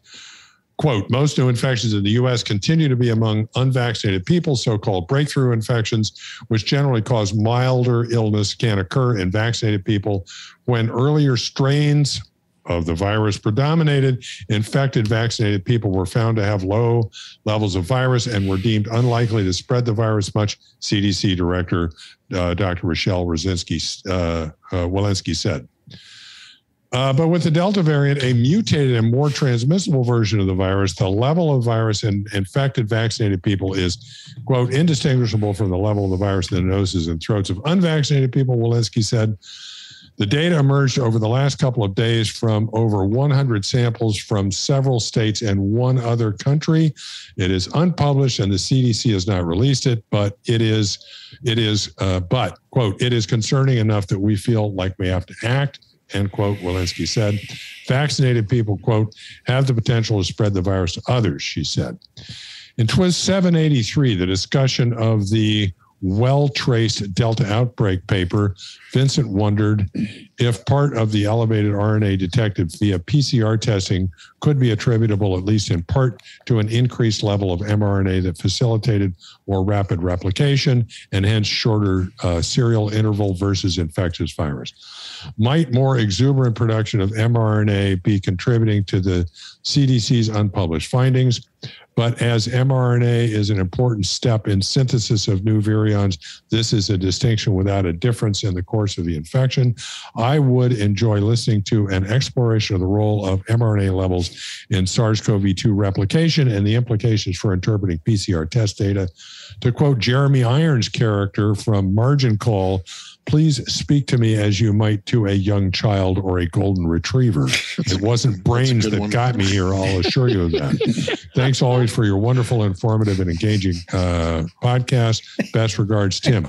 I would actually refer Tim to the discussion we had on the last episode. Yes. Okay. That addressed this issue in, was that the MMWR paper from the That's right. From P-Town epidemic, which I thought was really extraordinary. And Brianne's also, it's a Singapore paper that Brianne found. That's really important. Which is the one that, she mentions here, data from the US and one other country. That is the Singapore paper. Right. And if you look at the time, first of all, RNA does not equal virus. Right. And even if it did, we don't know what it means. Okay. Second, you can't just take random points. As we discovered during that discussion, the kinetics of production are really important. It could be that very early, there are equivalent amounts of RNA, maybe even equivalent amounts of virus in vaccinated and unvaccinated people. But that's the fire that you have the fire extinguisher for, right? How fast you put it out. Okay. And in the Singapore paper, what we found was that as time went on, there was a more rapid decrease in the signal in vaccinated versus unvaccinated people. And that may be the more important bit of data. Yep. So I think that, and by the way, Daniel said he really liked that discussion. Yeah, and he said, I did too. While he was listening and Brianne was trying to find it, he said he was shouting, Singapore, it's Singapore. Sorry, Daniel. But that you got to it. So I just think that for the CDC to make this decision based on a single PCR point and not even looking at infections. I just think, for her to say that it's more transmissible, I just think this is not right. All right. So the CDC is in a tough spot. They want to be cautious without scaring the hell out of everybody. And what happened was an internal presentation to people at the CDC about how to get the message across leaked to the media, which is with unpublished data. This is like the worst thing you could leak when you're trying to have this kind of communication. So, and y'all did a very good job of delving into all the nuances of that and what it might actually mean. And gosh, we'd really like to actually see these data if we're going to all be talking about them, but they'll get them out when they can get them out.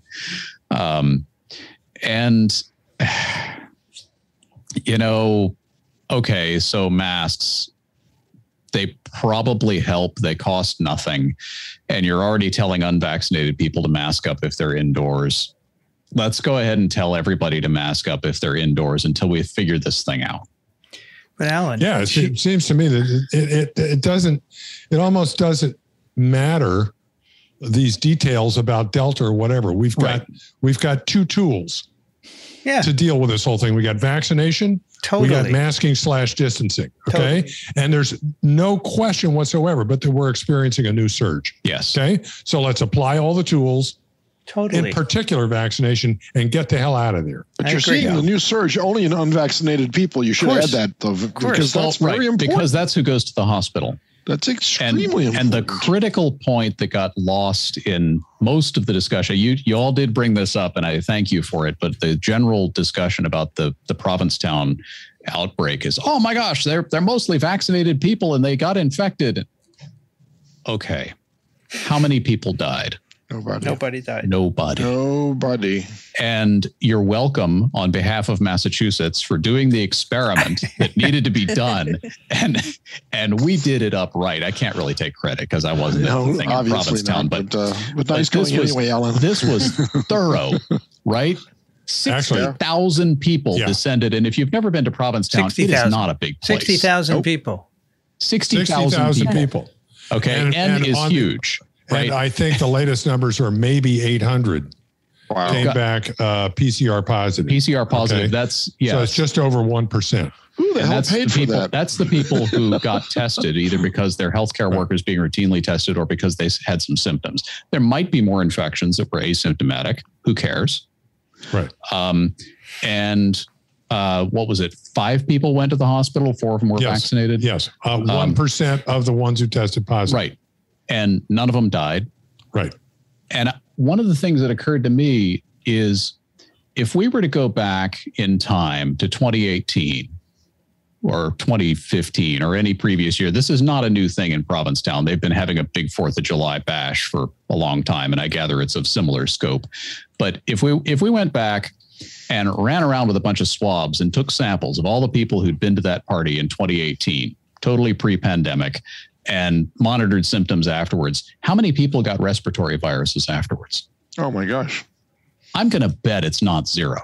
No, of course not. Right? I mean, you go to a big event where everybody's packed indoors into bars and they're talking loudly because when they drink, they can't hear each other. And then you got to talk loudly because the drunks next to you are talking loudly. And that's all going on. Respiratory viruses are circulating. And a few days later, you feel crummy for a few days and nobody cares. Right. And a few people who maybe had complicated health issues ended up in the hospital for it. And, oh man, I shouldn't have partied so hard. And now they're fine. That's your post-vaccine world. That's right. Go ahead. Guess what, gang? What? Today, the 2021 Sturgis Motorcycle Rally starts. Oh, yes. Now South Dakota is going to do the experiment with an unvaccinated group. Yeah. We'll see how that goes. Do you think they'll allow them to take the swabs? So you're going to do what?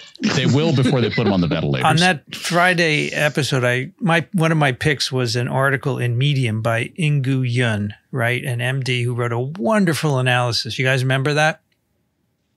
Yes. So he wrote to me today. He said, he wrote to me, the author wrote, he said, I want to give you a big thanks for your support and validation of my analysis of the Provincetown COVID outbreak. A friend sent me the link to your podcast last night. I was totally shocked and amazed to be featured on TWiV. How about that? I've never posted anything like that before. I'm publicity shy and not on social media for a reason. I'm not an expert on any of this. Yes, I have an MD, but I'm a retired ophthalmologist. And my general medical knowledge is limited to what I've retained from 40 years ago, which isn't much. So I was terrified to publish the article, wondering if I might be missing something and preparing myself for it to be shot down. And yet it seemed correct to me and important enough that I could overcome my fear to post it. Your praise of the article means everything to me. Excellent. How cool is that? It's too bad that all ophthalmologists are not not so clear sighted. That's a good point. Well, yes, well, I just picked on a cardiologist for that. They don't see the same way. No, they don't. Well, I just want to make one more comment about this before we do the last email, and that is for Rachel Walensky to say the level of virus in infected people is indistinguishable from the level of virus in the noses and throats of unvaccinated people is just wrong. She's an HIV person. Why doesn't she understand that? The data do not say that, right? It's PCR. It's one PCR point, and as the Singapore paper says, it doesn't matter. I'm very disappointed in that spin on it. That's all I want to say. And we take one more from Brianne. Can you take Justin's, please? Sure. Justin writes, just sharing what I woke up to today. Since I work for the US EPA, I can't really forward you the emails, and commiserating. It's 22 degrees Celsius and sunny in Lakewood, Colorado. At this point, I blame willingly unvaccinated people. Hear, hear. We are hoping there is a federal mandate for weekly testing and masks for unvaccinated, just to make things harder on them for doing the wrong thing. We should try new angles to the effect of, like, if we can't get over this pandemic, it is going to tank the economy. And countries that do get the vaccination rate higher will have less sick people and outcompete us. Maybe their I hate China side will kick in when you bring up their wallets. For example, will the Delta variant wreck the recovery? And he gives a link. Thanks for letting me rant and rave. As just a chemist, I'm really fortunate to have TWiV. From Justin. Just a chemist. Just a chemist. So you could make a mask mandate, but the states would reverse it, right? Yeah. Mm-hmm. And only you can do it for federal employees, I guess, in different states. Yeah. Which I think has been done, correct? Or is that a vaccine mandate? It's a vaccine mandate. But as you know, some states just say you can't make a mask mandate. I just don't understand. We've said this a million times, but you got to hear it again. What are you thinking? Yeah, the governor of Maryland was on the NPR show last night, and that very question came up. And he's not going to make a general an enormous statement on this. He's not going to require them to wear masks to go back to school. But the schools have a right to say, you can't come back to our school unless you've got a mask. And he's not going to oppose that, whereas the governor of Florida is going to oppose that. So you have these crazy, crazy people. Vincent, I totally agree with you. You just throw up your hands and, now what are you going to do? You can't keep offering them logical explanations as to why they should be doing these things if they're unwilling to accept logic. So the Chinese have a wonderful expression for this one. They said, you cannot argue with a tiger. And that's what they'll say to these. There's also the one which is you can't talk logic with someone whose position is illogical to begin with. Right. That's right. Can't reason someone out of a position they didn't reason themselves into. That's right. Yeah. That's it. The Who said point is that? that they may agree with you, but they've got other reasons for disagreeing with you. Well, of course. They have agendas, and it's politically driven and economically driven. Exactly. At this point, I think economically. DeSantis is funded by the virus. That just something like that. It must be, and the cruise ship industry. Yes. Well, that he is funded by. That's exactly. Let's do some picks. Yes. Dixon, what do you have for us? Oh, I have a wonderful update on an invention that was started by Elon Musk and his scientists, of course. He didn't invent this himself, and it's an old idea that dates back to the maybe 1910s, 1920s, to have super fast travel. And this is the update on that. The Virgin version of Hyperloop, which is a rail system which does a maglev train in a reduced vacuum, or a partial vacuum, so that it cuts down on the resistance of this train traveling in a tube from one place to the next. And the advance on this technology has been amazing. And this is the first effort to show how this would work with people inside these cars. They actually had passengers that went over I think it was 110 miles an hour or something like this, in a very short length of Hyperloop track, to show that the concept actually works. And the video on this is exceptional. You should watch this video. It's quite wonderful. And this will happen probably over the next 20 years. And the prediction is that it will eliminate domestic air flights, because this travels faster than a commercial jet. It travels over 700 miles an hour. Over the route that you've built. Yes. Over the rules that you build. And if you go online, that's going to be no. Well, it's like Tesla charging stations right now. It's a little bit tough. This is a little taller barrier, but no, I agree with that. It's a lovely idea. I would love to love this idea. I love this idea. Shot out of a railgun. This looks like an absolute blast. As long as you stop. Yeah. As long as they've worked out the braking. They have. They've actually done all of that. So if you go online now and type out Hyperloop domestic routes, and go into Google Images, there are maps all over the place. Of course there are. Making their maps. Maps are cheap. Yeah. Do this, don't do this. You're don't so do that. cynical, Alan. You're so cynical. No, that's okay. That's okay. So here in the Springfield area, we're really, really excited because Amtrak Joe is in the White House, and we might finally get really good rail service that connects us properly to the Northeast Corridor. And that's just rails. That's just existing technology. That's right. Like putting spikes in wood. I would love to have this thing set up, this Hyperloop set up that I could get onto in Springfield and show up at the incubator at the TWiV studios. That's right. 20 minutes later. That'd be awesome. Oh, that'd be great. That'd be great. You could come down for every TWiV, Alan. I think you're going to see will probably be, well, let me just finish this, because the first one you'll see is, I think, between Dubai and Abu Dhabi. Because that's where the money is. That's where the money is. And once that works, everybody else will want one, and they'll get one. That's what's going to happen. So how fast would Austin to New York be? Well, you can actually calculate that.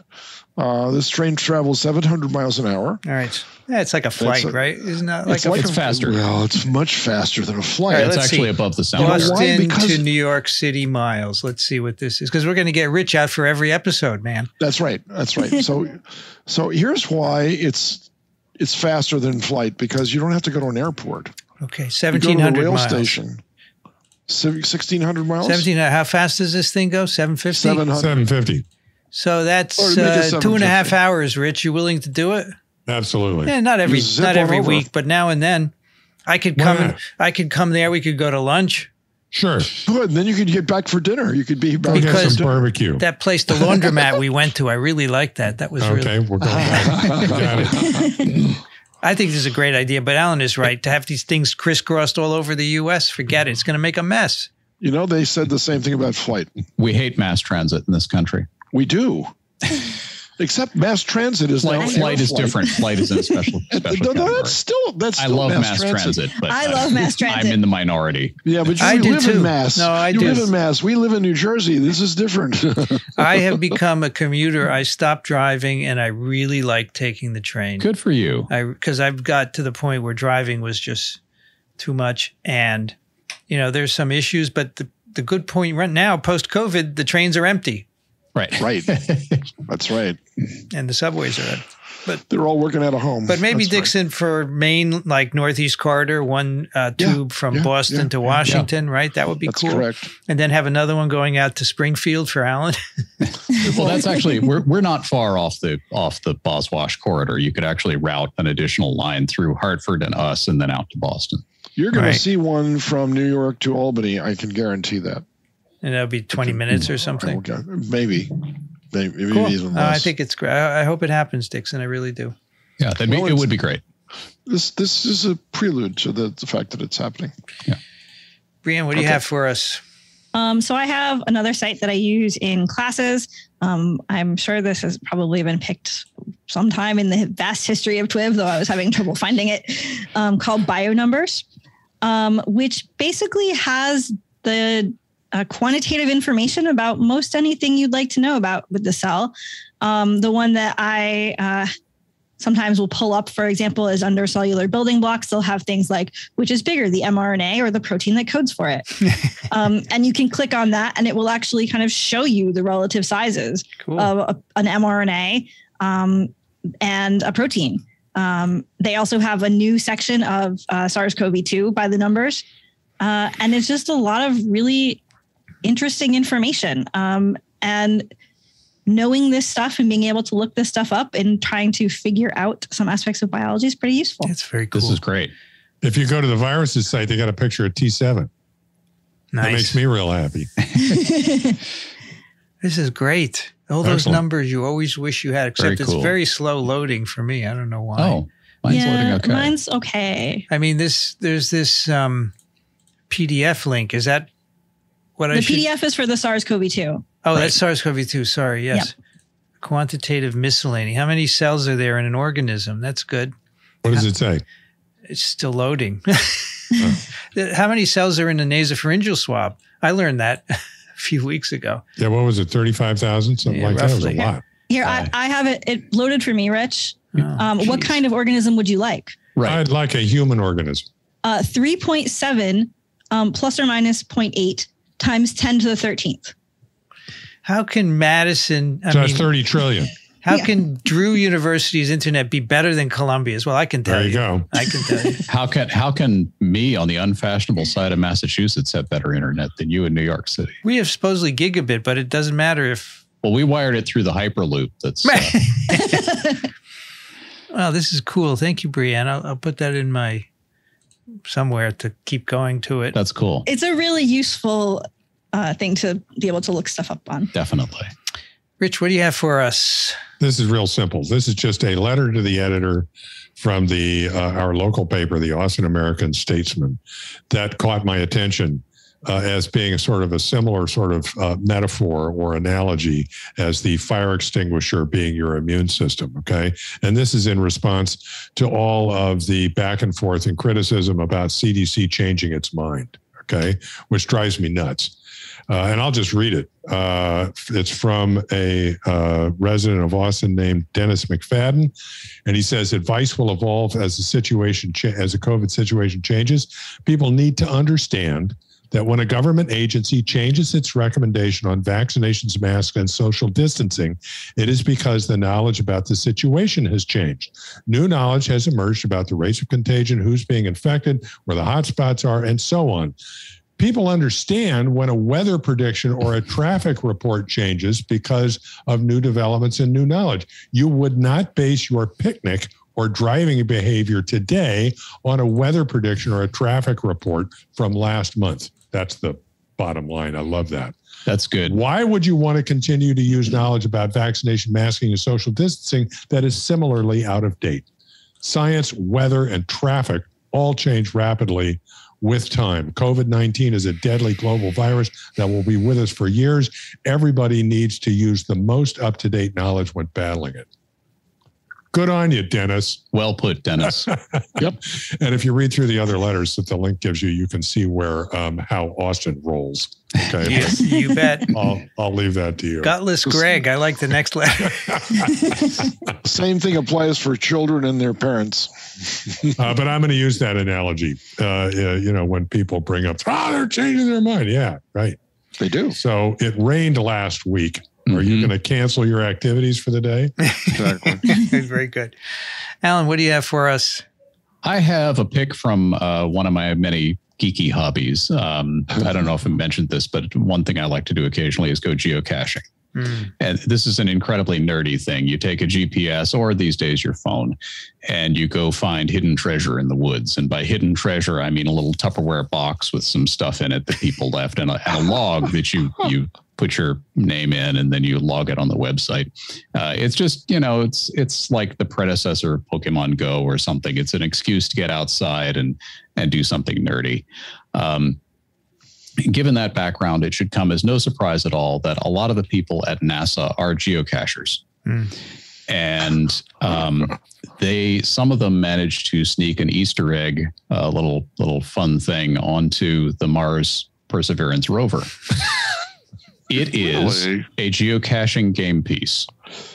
They gave it a code, and it showed up in one of the early shots of a test target that was sent back to Earth, the geocaching code on it. So if you go and you find it, you could and visit it in person at some point, you could log that as a find. Now, to honor that, the people who run the geocaching activity have produced this series of collectibles, and you can get a little sort of challenge coin thing that you could leave in a local geocache for other people to find, and some other things. And so I've just linked to the page of Perseverance rover geocaching swag that you can pick up. Yeah, that's funny.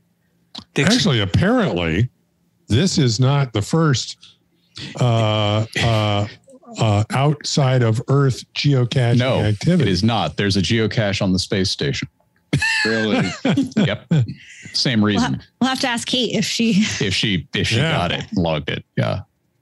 My money's on China. Cool. Very cool. My pick is a NPR article. Apparently, Barbie now is Women of Science. Mattel's Barbie turns women of science, including COVID vaccine developer, into dolls. So the COVID vaccine developer is Sarah Gilbert, who was working on the ChAdOx, remember, at the University of Oxford. And, I thought maybe this is not a good pick because a lot of people don't like dolls, blah, blah, blah. But I think it's cool that she's got a doll made after. I wonder what she thinks about this. No, I saw an article from The Guardian with her holding it and doing an interview about it. That's cool. And the thing that I retweeted about that article was that I wanted one of Kizzmekia Corbett too. Yeah. That's what I was looking for. They have, I don't know, they have nurses and doctors, it seems. I don't know who else, but would you say they're women of science? They're women of medicine, but Sarah Gilbert is a woman of science, so that's fine. But you need more women of science, that's for sure. So that's good. They're doing what they can. And Barbie, I mean, this is a culturally freighted thing. Barbie is complex. They have a video of. Brianne can probably speak to this better than I, but my experience in talking to a lot of women over the years when this subject came up is that women in general, especially American women, have a complex relationship with Barbie. Is that right? Yes. All I'll say is I am glad that they are helping little girls think about becoming scientists. Or doctors or nurses. Okay. I mean, they're doctors and nurses. That's fine. But I think there are already Dr. Barbie dolls, right? You can nitpick about that, but it's nice that they're making an effort. I always nitpick about things, Alan. It's typical. But I keep telling doctors are doctors. You don't want doctors doing experiments on you, do you? Or maybe you certainly don't want scientists treating you. Yes, no, that's for sure. No. Anyway, cool. It's cool. Sarah Gilbert, congratulations. Now the next question is, would you come on to TWiV? Because now that you're a Barbie doll, maybe you're too famous, but we'll try. I'll send you an email. But I tried the guy over there, what's his name, who works with her. Only if Ken comes with her. And he said no a long time ago. But maybe she'll be more reasonable. We have two listener picks. Yes. I was going to say, someone else did ask me in response to that. A friend of mine texted me and asked me whether or not there was going to be a Fauci Ken. It's funny. He's already got a bobblehead, man. That's what I said, yeah. He doesn't need a doll. He doesn't need a doll. We have two listener pick. Nancy, I thought you all would appreciate this funny little video on vaccines at a party. Thanks for all you do. It's good. It's very good. This is very good. It's funny. Loved it. And Jeff, hi, you all. My first listener pick. Hope you like it. Lessons from AIDS denialism for COVID-19. And gives us a New York Times article, How to Survive a Plague. Part 2, the resistance to COVID vaccinations is eerily familiar to those who lived through the early days of the AIDS crisis. for sure. Denialism, which continues to this day, you know. Yep. HIV does not cause AIDS, according to some people. That's right. Go figure. The punchline to this particular article is that the AIDS denialists are all dead. Yes. Yep. Most of them are, but many still live. And they're a not lot of dead. the Most COVID denialists are already too. Many of the AIDS denialists are actually they don't actually have AIDS, right? But there have been many patients, yes, who said, "I'm not taking drugs because the virus doesn't cause AIDS," and they're dead, right? And I complained about that once in one of my lectures, and someone wrote, "You have no right to tell people what they can or cannot do." And I'm okay. You're right. I don't. I'm just saying that HIV causes AIDS. That's all. You have every right to tell them what they should or shouldn't do, and they have every right to not listen to you. But yeah, It's true. Vaccinationally yours, Jeff JHB, just a human being. That's a good one. a good one, yeah. JHB. P.S. Perhaps as a fundraiser, anyone who contributes this month could be placed in a drawing for an invitation to visit the incubator. That's a great idea. I like that. Huh. Maybe we'll do it. I mean, it's a good idea. I don't know how to do a drawing, but maybe next week we'll announce it. I like that because we can have people visit. Yeah, but it's not set up yet, so we have to wait. All right, that's TWiV 791. Alan, this is Epitope 791. Epitope 791. I heard that. Yes. Great. And I know I'm overworking it. Yes. But subtlety is not my virtue. You can find the show notes at microbe.tv/TWiV. Questions and comments, TWiV at microbe.tv. Please support us. Now we have a place. We need to pay for it. Microbe.tv/contribute. Dixon DePommiers at Racaniello.org, thelivingriver.com. Thank you, Dixon. You're welcome, Vincent. This was enormously entertaining and educational. Thank you, Dixon. Well, you're part of it, so thank you. Well, no, we can go on. We go back and forth. Brianne Barker's at Drew University, BioProf Barker on Twitter. Thanks, Brianne. Thanks. It was great to be here. Love talking about T cells. Yes. Or any immunology, really. Yeah. Right. But you don't like... Or science, or, you know. So viruses work too? But yeah, I was going to say, or viruses, science, Yeah, all those things I'm pretty excited about. Good deal. Rich Condit is an emeritus professor, University of Florida, Gainesville, currently at Austin, Texas. Thank you, Rich. Fair enough. Always a good time. Alan Dove is at alandove.com. Alan Dove on Twitter. Thank you, Alan. Thank you. It's always a pleasure.